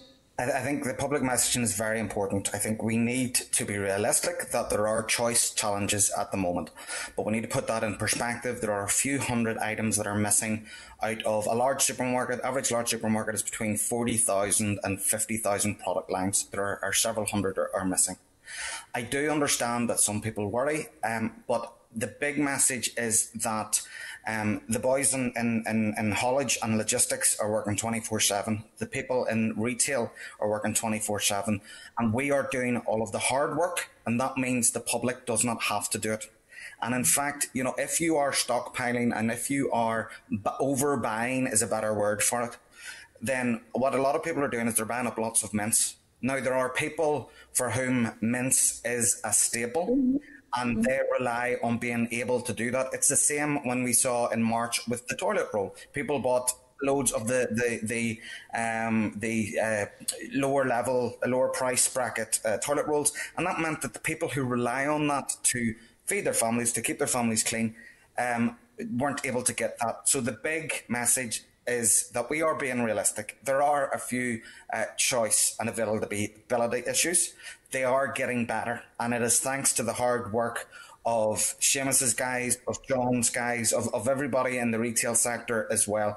So again, that big message is that we are doing the hard work so that the consumers don't have to buy normally, and be kind, obviously, to our shop workers. Could I ask, Chair, one final question maybe to Seamus? I'm curious to know, in relation to the time taken at ports for customs, etc., if any of your hauliers, and maybe some of the hauliers themselves, in terms of the time taken and the checks in Dublin, for example, and how that would compare then to Cherbourg or Calais and Dover, and whether there's any big discrepancy, because it is about entering the EU, so to speak, and I'm just curious about how that time compares. And obviously, over the COVID period, we were informed that there was a risk of many hauliers going bust. I just wonder, has that materialised, or have hauliers managed to be sustained throughout the financial challenges that COVID presented? Okay, thank you very much, Ms. Kelly. And I suppose I'll deal with your first question, but your first question, after I've answered this question, I think it'd be good to open it up to the four hauliers just to give you some of their practical experience. Dublin, not a good place to go at the moment, and that's an understatement. It's testament that Belfast, Larne and Warrenpoint are actually doing pretty good. I literally just received a text message from one of the ferry companies saying Cairn Ryan route into here is fine. Any delays really here in Belfast and Larne, really it is down to the SPS controls, going to the border control post with SPS, and that's where the breakdown of communication has been in the identification checks. Most of those, in the first few days, we had a high level of non-compliance. It was businesses just not knowing the rules. I think one haulier mentioned it. We weren't aware. It wasn't made aware to a lot of operators beforehand.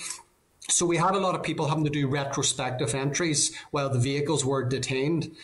And obviously, there's welfare issues for the drivers there, but we had some vehicles, I'm aware of some members having vehicles maybe 8 hours detained while they had to do these retrospective, which, it's not fair on the driver, and it's burning money for the business as well.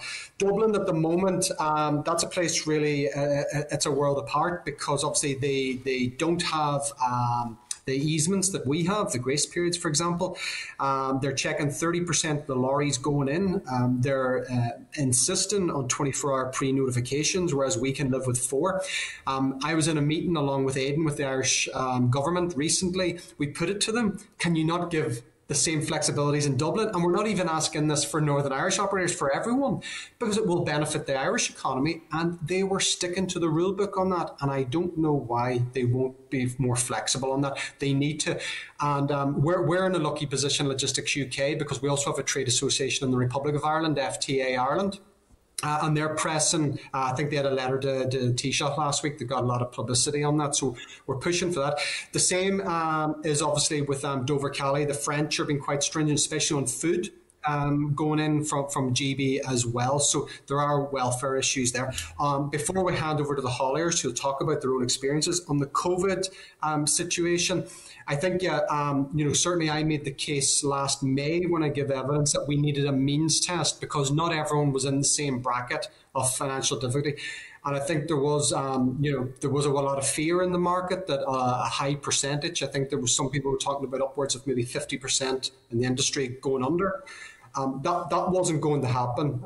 There were some companies who were getting by, they were finding work. There were others, and this can't go on. A lot of people have taken on a lot of debt, and they will be paying off that debt for years ahead, and we need to be mindful of that. And what I've pressed for with the Minister and the committee is that we need means-tested help for any operators.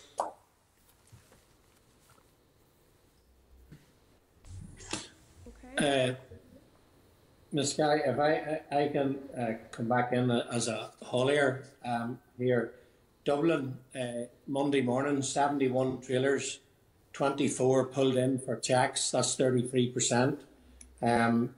Today, I think we're at 27% check, I just haven't got the exact numbers. Dublin is, Seamus's words, are a difficult place to be in at the moment. What's going to happen in Northern Ireland come the 1st of April is going to be exactly what's going on in Dublin at the moment. Unless there is some form of easement, it is going to get much worse here before it gets much better. I'm not a politician. I don't want to belong to be a politician.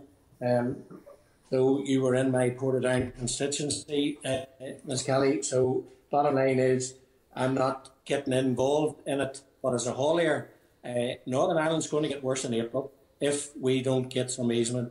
I hear what the 3 industry representatives are saying here, but there must be much more engagement with the haulage business directly. Speaking through our associations, and I'm not knocking anybody here at all, we can all have different views on Brexit, but you must engage much more with the haulage business or the logistics business directly, especially in Northern Ireland. Like the retail, we're employing lots and lots of people here in both Northern Ireland and in GB and in Dublin. And it's not a particularly easy place to be working in. Thank goodness for our loyalty with our employees, but it's been very hard and it's very tolerant people that we're dealing with. As regards going back to the other question about the COVID survival, we had all sorts of meetings with infrastructure and economy, MLAs, and that I was involved in, and we didn't get any assistance whatsoever. What we had to do, as the haulage business does, we had to cut our cloth accordingly. We had to, unfortunately, lose people and not replace as many trucks. That reduces the flexibility and the just-in-time operation that we as a haulage business can operate here.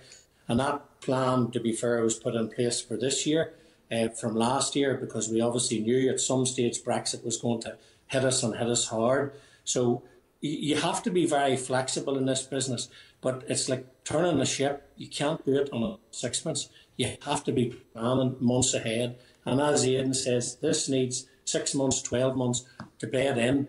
As a haulier, we're hauliers. We are not customs agents. We are not politicians. We're employing people, moving freight between Ireland GB and GB Ireland.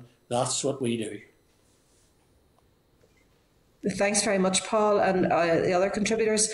Madam Chair, I think there's some actions that we'll be able to take out of those contributions and coming to a conclusion at the end of the meeting. Thank you. Okay, Thank you, Mr. Beggs. Again, can I thank everyone for your evidence. And I would also like to place on record my thanks to the haulage sector for what you have done during this COVID period, both in the past and what you continue to do to provide that essential service. All your staff are key workers, ensuring there's food on shelves, but also ensuring that there is an economy still working. So that needs to be recognised, your importance. But what you've told us today is that the haulage sector is bearing the brunt of these changes, which have been hastily introduced at the last possible minute, and it's then costing you financially, and also costing in terms of the welfare of your drivers, and making it more difficult for you to recruit in the future. Undoubtedly, all of that will have major cost implications going forward to you and to the Northern Ireland economy. So it's important that we would try and mitigate and minimise those difficulties and potential costs. Now, my first question is in terms of government and these new joint committee which is determining everything. In what way have they engaged with the haulage and logistics industry directly so that they fully understand your needs and can adapt what they've brought in to make it practical? Have they engaged? Is there a joint working group formally established linked to the joint committee as of yet? Certainly, Madam Chairperson, if I can come in on that, I'm certainly haven't been engaged with anybody from the joint committee. I have on a number of occasions written to the Secretary of State, Brenton Lewis, for better engagement, and he excuse me for saying, but he hasn't had the courtesy to respond. I think it's obvious that there hasn't been proper engagement with the people that matter, which is the hauliers on the ground. Any process that they're expected to implement, it isn't working as it should, and they're suffering the consequences. There has to be better, effective engagement. There has to be working groups set up where actual hauliers are involved, hauliers' views are sought, because any imposed solution is not going to work unless you involve the people that are critical to it, which is the hauliers. Just as a quick follow-up to that, you've indicated that some of the systems don't even talk to each other. I think Dublin was mentioned in particular. But again, in the design of the systems that government has put together, was there discussions with the haulage industry even at that stage, or does our current systems need major simplification and refinement? I think if some of the hauliers could come in and comment as to whether they have been spoken to or the issues have been discussed directly with government, with them. Seamus, did you want to come in on that point? I suppose, Madam Chair, the joint committee isn't set up for direct engagement with industry or businesses. Certainly, I think the Northern Executive, from my understanding, can have a seat round the table whenever a representative of the Irish government is at the table. And we obviously, we've got to use our influence, and this is where, the MLA, your work's invaluable, because it's you can feed that in through the executive and then into the joint committee. We have to remember the Northern Ireland Protocol, it's a live document, it's not a completed book, and it's there, it can be changed, it can be edited, and what our job is to do and what MLAs is to reflect industry feedback from ourselves and to try and make the protocol sustainable for the long run, because I think it's in the UK's and the EU's interests that it works for all of us.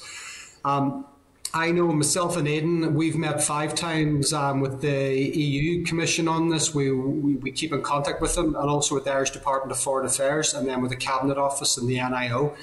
And I know I've had members here engaged directly as well with the UK government on this. But I think the key with the joint committee is our influence really with the local assembly here and feeding in our concerns as well. Then in terms of the with difficulties at present, but really there are these future cliff edges that are coming, the 1st of April and the 1st of July. Mention was made by one of the hauliers, I think it might have been Noel, that you could expect what's happening in Dublin to happen at Larne, Belfast and Warrenpoint on the 1st of April. Is that clearly what's going to happen unless there's change? Can someone? Yeah, member. That was my comment. What I said is we're looking down the abyss here from the 1st of April. What's happening in Dublin, and we, you know, I think Aidan said there we're an eighth of the way through this period, so we've still got time to fix that. And we, as operators, hauliers, logistics operators, call us what you want. We're adaptable individuals, and we're willing and we want to make this work.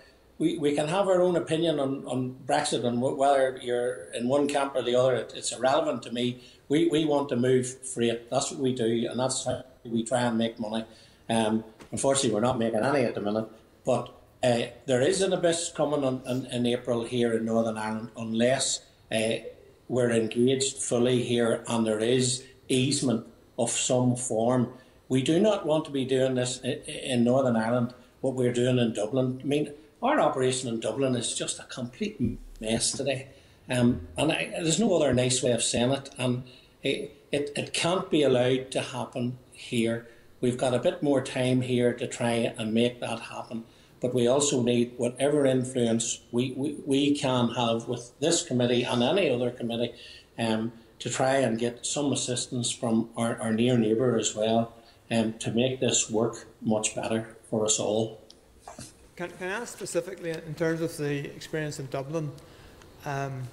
You've indicated drivers are being delayed, I think up to 22 hours has been mentioned. If that were to happen at Northern Ireland ports, will you be able to get food on supermarket shelves?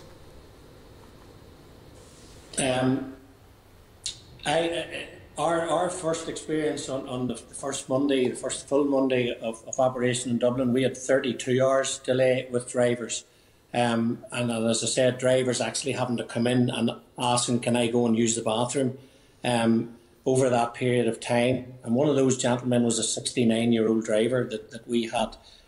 So that's the situation in Dublin from day one. We were also the first truck out through the customs on day one on that Monday morning as well. So it works when it works when you get green laned. But the amount of inspection in Dublin, what will happen in Northern Ireland is if it's delayed. I mean, we're running out of trailers in Northern Ireland at the moment. We're having to ship in empty trailers. So if that's the situation what we are in mid-January, will it be much worse in April? I'm not the doom merchant here. I don't want to predict that.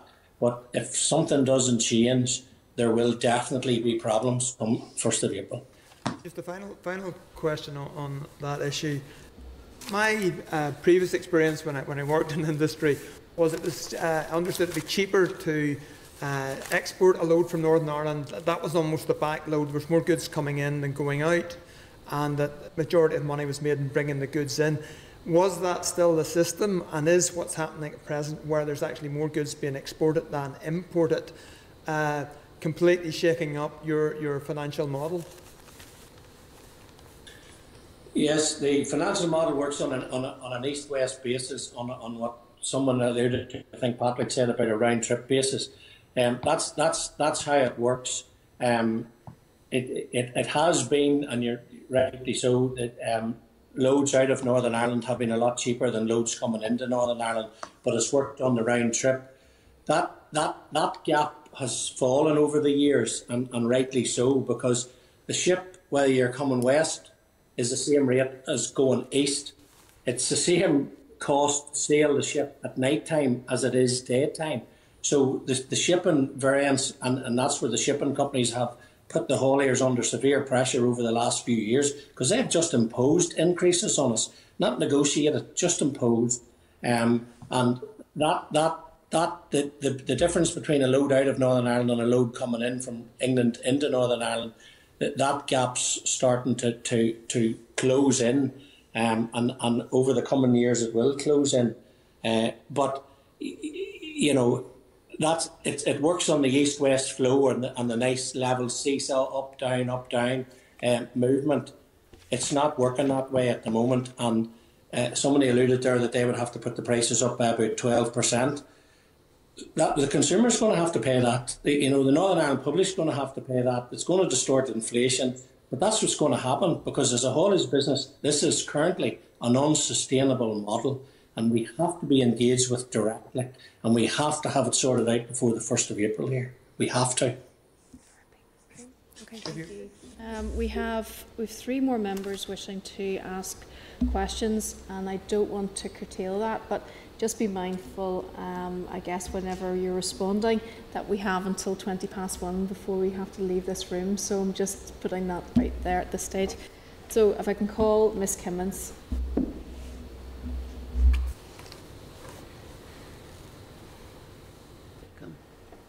Thanks, Chair. No, just firstly to thank everyone for coming this morning. I think, particularly for myself, I've learned quite a lot about the finer details of this, and I suppose all of the questions that we've been asking officials and others over the last 12 months, particularly, that we haven't been able to get any answers to, we're now seeing the outworking of that, unfortunately. And obviously the timing and the lack of planning and preparation that's been in place is having huge implications, and I really don't envy any of your task, whether you're representative or right down to the drivers themselves. It's very challenging. And I suppose one of the important points for me coming out of all this is, in the last year we've seen particularly the vital role that hauliers play whenever we were dealing with the pandemic, in terms of keeping supplies running in and out to this island. So that should have been a learning for everyone. Just a couple of questions. I suppose a lot has been covered, so I don't want to go over old ground. Be back firstly to Aidan's points, and I think it's pertinent the points, Aidan, you made around this can't all be blamed on the protocol. I think we have seen, the media has sensationalised quite a lot of it, but as well as that, there's been similar issues in terms of product lines in Europe. I think I've seen photos from Paris where Marks and Spencer's had missed. There were the empty shelves and things like that too. So I think it's safe to say this isn't all to do with the protocol. But it's just, you'd mentioned the PCA and some of the issues around that. Do you think then, as well as that there's potentially any missed opportunities for business, Aidan? Aidan, you're on mute so we can see your lips moving. I apologise. That happens to me every single meeting. I apologise profusely. So there are going to be opportunities, especially in manufacturing in Northern Ireland, where you can take things in, give added value, and then export them to Great Britain, to the EU, both unfettered, and then to the rest of the world, depending on what trade agreements we get. I think the TCA, the Trade and Cooperation Agreement, I think it was a huge missed opportunity. I think it is not a free trade agreement, as I said. It's a cooperation and association agreement under Article 207 of the TFEU, and that is really, really loose when we needed a bit more tightness, especially in the realms of SPS. If I had a magic wand and I was putting together that TCA, it would have been an FTA. It would have had security and safety arrangements. It would have had a veterinary agreement. It would have had a veterinary agreement that would be first in class, things like the New Zealand veterinary agreement, which means that there's a high level of dynamic alignment. That means when one party moves, the other party moves as well, and that means that there's only 1% checks. Now, if we had got that, that would mean that there would be 7 lorries a day that would need to be checked out of all of the stuff that was crossing the Irish Sea. Just 7 lorries. We didn't get that.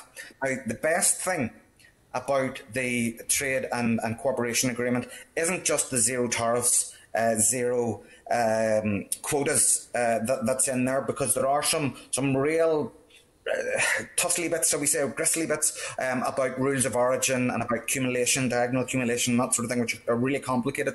The best thing about the TCA is that it provides a framework for future engagement. And that's a really good word, the frame. So you can then stick on things and agree different things. If you look at where Switzerland is, Switzerland, it's taken 40 years and they have 210 pieces of agreement with the EU. They've still got a wee bit of friction, but they have a good working relationship, a good import and export relationship. And that's in the future where we need to get to. Okay, no, thank you. And I suppose just in terms of the protocol, and as I said, we're hearing a lot of negatives, negative connotations around that, and I suppose because of what we're seeing on the ground. Just to get a fuller picture, you know, obviously, and I know certainly our position was that this was the least worst option in terms of Brexit. Are you seeing any positives of it yet, or do you think it's still too early to say? I think whenever the protocol came out, the statement that I put out said was that the Prime Minister had neither listened to business in Northern Ireland, the business community in Northern Ireland, and neither had he listened to communities in Northern Ireland, especially since our households here have half the discretionary income of Great British households. However, business people are pragmatic, and once that was agreed, once that was signed off, and once that was passed, we actually even tried to get amendments to that, and we worked with the 5 parties to try and get amendments, and that would have given a wee bit more closeness, a wee bit more succour to Northern Ireland. We didn't get that, but we broke the narrative that Northern Ireland is sorted, and we will continue to say that Northern Ireland is not sorted. In the future, there are great opportunities for those who can add value and send out. That's particularly in the manufacturing. It did protect us from immediate shocks of losing. You know, we have integrated supply chains across these islands, you know, and it's, you know, our supply chain was built over 40 years of being in the EU, and it is cyclical, and taking away any part, unknitting a jumper does not work. So there was always going to be pain. I think if you look at dairy, for example, and the fact that over 35% of our milk is processed down south, and they can continue to do that, it is a good thing. You cannot take away from that. However, I've always said in this past 3 or 4 years, no matter what type of Brexit we would have, there would be costs, because there would be frictions, either frictions with the EU, frictions with GB. That's why we wanted no borders anywhere. Quite simply, where there's friction, there's cost, and the people of Northern Ireland can't afford that cost. Yeah, well, thank you. I suppose just to the hauliers then as well, in terms of that question around the protocol, is there, you know, have you seen anything that suggests to you that there are positives coming from it yet, or likewise, is it still a bit early to say because of all the challenges that you're facing? Morning, member. Yeah, I would like to say, you know, local supply certainly has increased in Northern Ireland to some of the UK supermarkets. You know, in a previous life, I worked in Belfast Fruit Market, which today most people wouldn't even know it existed, because things changed, crazy prices were taken over, stewards were going away. But locally, you look at farmers today, there isn't as many farmers growing local produce. It has now been coming across from the UK. So hopefully this will be a positive for local supply for the farmers, but also for the producers that are producing the exact same things across the water that are coming back into Northern Ireland. So I think local supply will help us as Northern Ireland, the economy, make us stronger.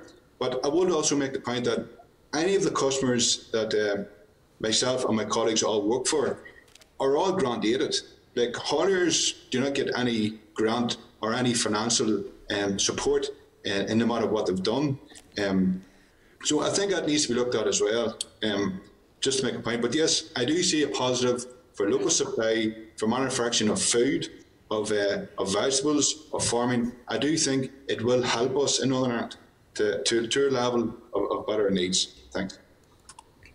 If I just come in there very quickly, yeah, I agree 100%, Patrick. That's what I'm hearing. Even in your own local constituency, I've spoken to one business this week who's sourcing 90% of their produce local. They were getting 10% through a wholesaler in GB of European products.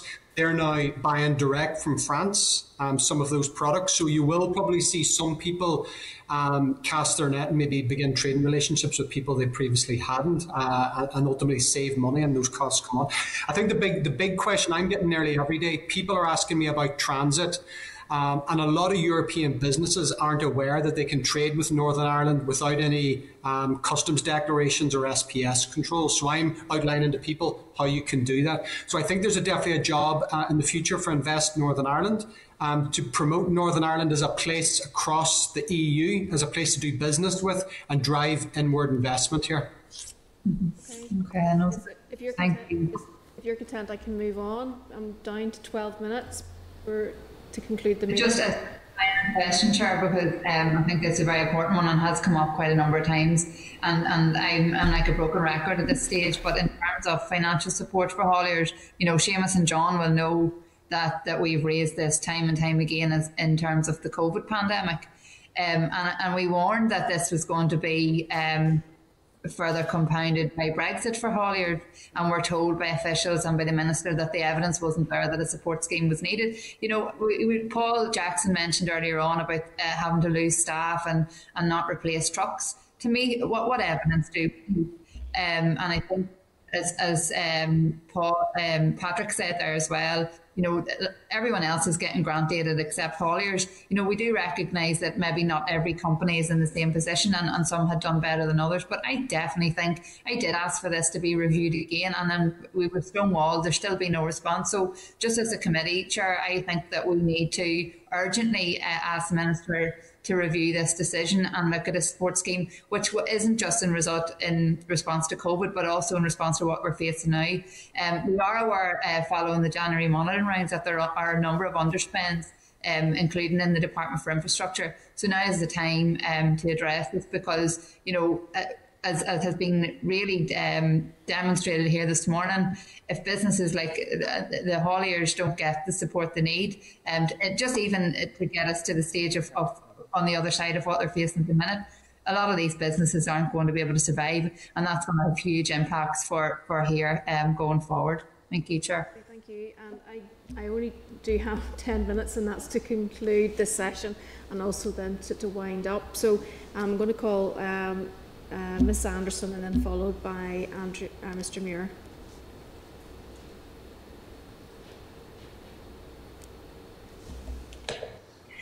John, Seamus, Aidan and all the rest of you, it's impossible to do justice and service to what you've just imparted to us today. I think it's important for you to know that in terms of the derogation and the simplification and the easements that you're looking for, of course, Sinn Féin had been arguing for an extension to the transition period, and it's unfortunate that we didn't get that. My concern about this, and I would imagine that given the level of information that you have, particularly you're able to differentiate between an association agreement and a free trade agreement, and you know the consequences of Brexit. We always said it was going to be a mitigated disaster, but can I ask you, in relation to the preparation work that needs to take place between now and the 1st of April and July, because in the event of not getting the easements that is being sought for here, and of course there is a joint committee, there's a specialist committee that can feed into the joint committee, and we can use whatever influence that we have. We know that the British government has made a unilateral declaration which prohibits the British government from seeking an extension to the grace periods because they have to take all the necessary measures to ensure the compliance with the relevant EU law on the 1st of April and in July. So my concern is that we can all try our utmost and our best to make sure, because the preparation work did not take place and you got the information lastminute.com, even though the protocol had been in existence for quite a while. I fear that the grace period may not be extended, and therefore I would ask, what kind of preparation work is being done now to prepare for the 1st of April in the event of, if, for instance, we hope by that stage what's happening in Dublin will have rectified itself in some way, but what is happening there is a consequence of an association agreement and Brexit, so we need to be putting the measures in place now to deal with those.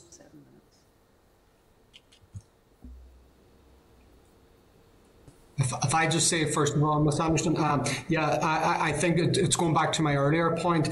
To get any grace period extended, we need the UK government to voluntarily align with the SPS regs. So that's where a focus of our attention is going to be, because I can't imagine any UK businesses are itching not to align with it. I don't think it's going to change their business model overnight, maybe in the longer term, but I think for the short term, to help us, that's where we would like to apply our pressure. If I could maybe come in there, Ms. Anderson, just one thing that I would highlight today is that if you have any influence in setting up a Northern Irish working group to look at this and to ensure there's a consistent approach to the issues being put forward, that working group would be a transport/retail related working group to ensure that our concerns are channeled through the local executive, who can feed into any higher level negotiations. Chair, just listening to the responses, I think the committee would probably concur with a few. There needs to be better communication, as well as the point that you raised about the COVID health checks. We also need to look at the issue of workers' rights. It was quite alarming listening to Chris and others about the way the drivers are being treated and how they are feeling. So the workers' rights issues need to be protected. I don't know, Seamus, if it's voluntarily sort of just doing the SPS checks, because as Aidan has said, the EU is very legalistic, very precise, and this agreement has been signed off. This TCA has been signed off. The withdrawal agreement has been signed off. So it might take somewhat more than just a voluntary nod from the British government that it is going to comply or continue with EU law, even though I believe that they won't, based on everything that they have said thus far. So my concern is, Seamus, in the event of that not happening, what kind of preparation work can be done now, so we don't wait to the 1st of April, the British government telling us they're not going to comply with us, and then we're at the cliff edge once again. That needs to be avoided now. Seamus, it might be helpful if you had conversations perhaps with some of your members and John similarly, and maybe respond to us in writing, if that would be helpful. Yes, Chair, yeah. That'd be useful. Unless you have any sort of brief comment with regard to that at this stage. I'll leave it at that, Chair, given the time frame. Okay, no, I appreciate that. Thank you. Mr. Muir?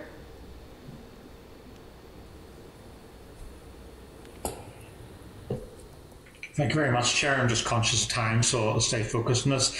Just to thank everyone for coming along today and all the work that's been done, particularly the focus around solutions for this issue. We need to have solutions focused around this. Margaret Thatcher once said, "Oh, don't come to me with problems, come to me with solutions." Didn't agree with an awful lot what she said, but that was probably one small scintilla of element that I would agree with her in relation to that. Just in relation to this, there's two ways forward around this. One is around solutions around SPS and around the grace periods, while the other one's the invoking of Article 16. Just from the trade representatives, it's a focus around the first element, which is around the SPS, and also in relation to the grace periods, or is it in relation to Article 16? And if it's Article 16, can you outline to me what the implications would be of invoking that? Okay, I suppose if it's the legal question, I can jump in if you don't mind. So on Article 16, so it's a safeguard and a mechanism for unilaterally putting a safeguard in place. It's a usual thing that actually gets put in the agreement. So like Article 112 of the European Economic Area Agreement has the same. But everyone keeps quoting Clause 1, which means the unilateral measures that can be taken. It has to be ongoing, it has to be specific. We're also seeing things happening in GB, so it's not specific to Northern Ireland. It hasn't met the test of being strictly necessary. It hasn't met the test of the significant harm as yet. I'm not saying that you can't do it, but it's a big red nuclear button and you cannot press it yet. If you do press that, then Clause 2, which no one wants to talk about, is that they can the EU can take reciprocal measures. That can be anything from making everything at risk, making it harder to use the port of Dublin. There are lots of things that would need to happen. So, and if you're going to use Article 16, you have to tell the Joint Committee beforehand, and they have to agree that you can take those unilateral steps. A lot of people are talking about this, that you can use it to set aside the protocol on hold. You cannot do that. The only thing under Article 18 of the Northern Ireland Protocol that can set it aside, and you can't set aside all of it, it's only provisions 1 to 5, Articles 1 to 5, they can only be set aside if and when MLAs vote for it in 2024. That is the first chance. So Article 16 is a bit of a red herring. We haven't met the tests to do it. We haven't started that process with the UK government telling the Joint Committee that they want to do it. And we haven't made clear what the reciprocal arrangements that the EU will want to push. It's a big, big red nuclear option. There's a lot of stuff we will need to do before we get to that. And there's a lot of work that still needs to be done. We're only a couple of weeks in. Thank you. I'd say, Mr. Muir, Aidan can explain that a lot more eloquently than me, and I'll leave that to him, so I'll not go in that. I think he's covered all the bases. I would say, certainly in my industry, I've talked to people about Article 16. I think they've been missold the idea. They've maybe read things, heard things. So I've had to outline the consequences of that, which Aidan would say. And I would say, basically, to some people, they see Article 16 as a life raft. But to me, it's a life raft, yeah, but with a big puncture in it. Because you are literally out of the frying pan and into the fire with it. I think we need to be solution-led here. We need to be pragmatic and work with the EU and the UK government to mitigate this mess. Hey, Andrew, I maybe come in there in relation to Article 16. I'm not prepared to comment on it. It's a political decision. All we're trying to do is to ensure that the political representatives understand the issues, the impact of the issues on the sector, and the consequences of those issues if they're not addressed. What we would say is the protocol is a fine document. However, some of the requirements imposed by the protocol need to be looked at in the short term to ease the pressure on the sector, give a bit of confidence back into the suppliers, and to allow trade to move, particularly from GB to Northern Ireland. Andrew, can I just ask if there's any additional questions that you'd like to ask that we can get? No, I understand. Yeah, that's no problem. Yeah, because I was going to ask if we could get them addressed via written response. No, I totally am. No, okay. Cheers. Thank you very much. Can I just thank everyone for their attendance this morning? That was a very informative session, and certainly there are a number of actions which we will want to take as a committee coming out of that. So thank you very much, all of you, for your time today. Thank you. Thank you. Okay, members, obviously we have actually ran out of time for the use of this room. There were a number of aspects. Thank you. Thank you. There were a number of aspects probably that we'd like to follow up on, but I suppose just because of the time, if we can get agreement, perhaps that we do write to the department with regards to the issue around a support scheme for the haulage industry, again, given the very exceptional circumstances they're now finding themselves in. And drivers' hours. There's also the issue in relation to drivers' hours. A number of other aspects of that, if you're content, that we can address during matters arising at next week's meeting. Well, Chair, I don't have time. Ms. Kelly, very quickly. Chair, I was just going to suggest that maybe in relation to the Brexit question and the TAO and the representation of it be required with the British government and the Irish government, that perhaps you might want to consider writing to raise some of the concerns that they have raised with us in terms of their experience at the different ports. Well, I mean, that would be a suggestion would be to write to the ports in relation to that. But if you're content that we can look at that next week, and we also have officials coming to brief us on Brexit related issues at that stage as well. And there was a suggestion that a working group be established involving retail and hauliers. Well, if you're content, we can address that at next week's meeting, because we are really out of time. Can I just get agreement for the forward work programme for next week? It's at page 81. Buses and coach operators have now confirmed their attendance and alongside road maintenance. Again, we're going to move through. We don't have time for any other business. So if you're content, the next meeting will take place at 10 a.m. in the Senate chamber, Wednesday the 27th of January. Thank you very much for your attendance.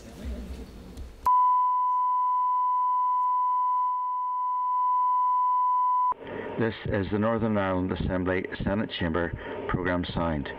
This is the Northern Ireland Assembly Senate Chamber programme sound.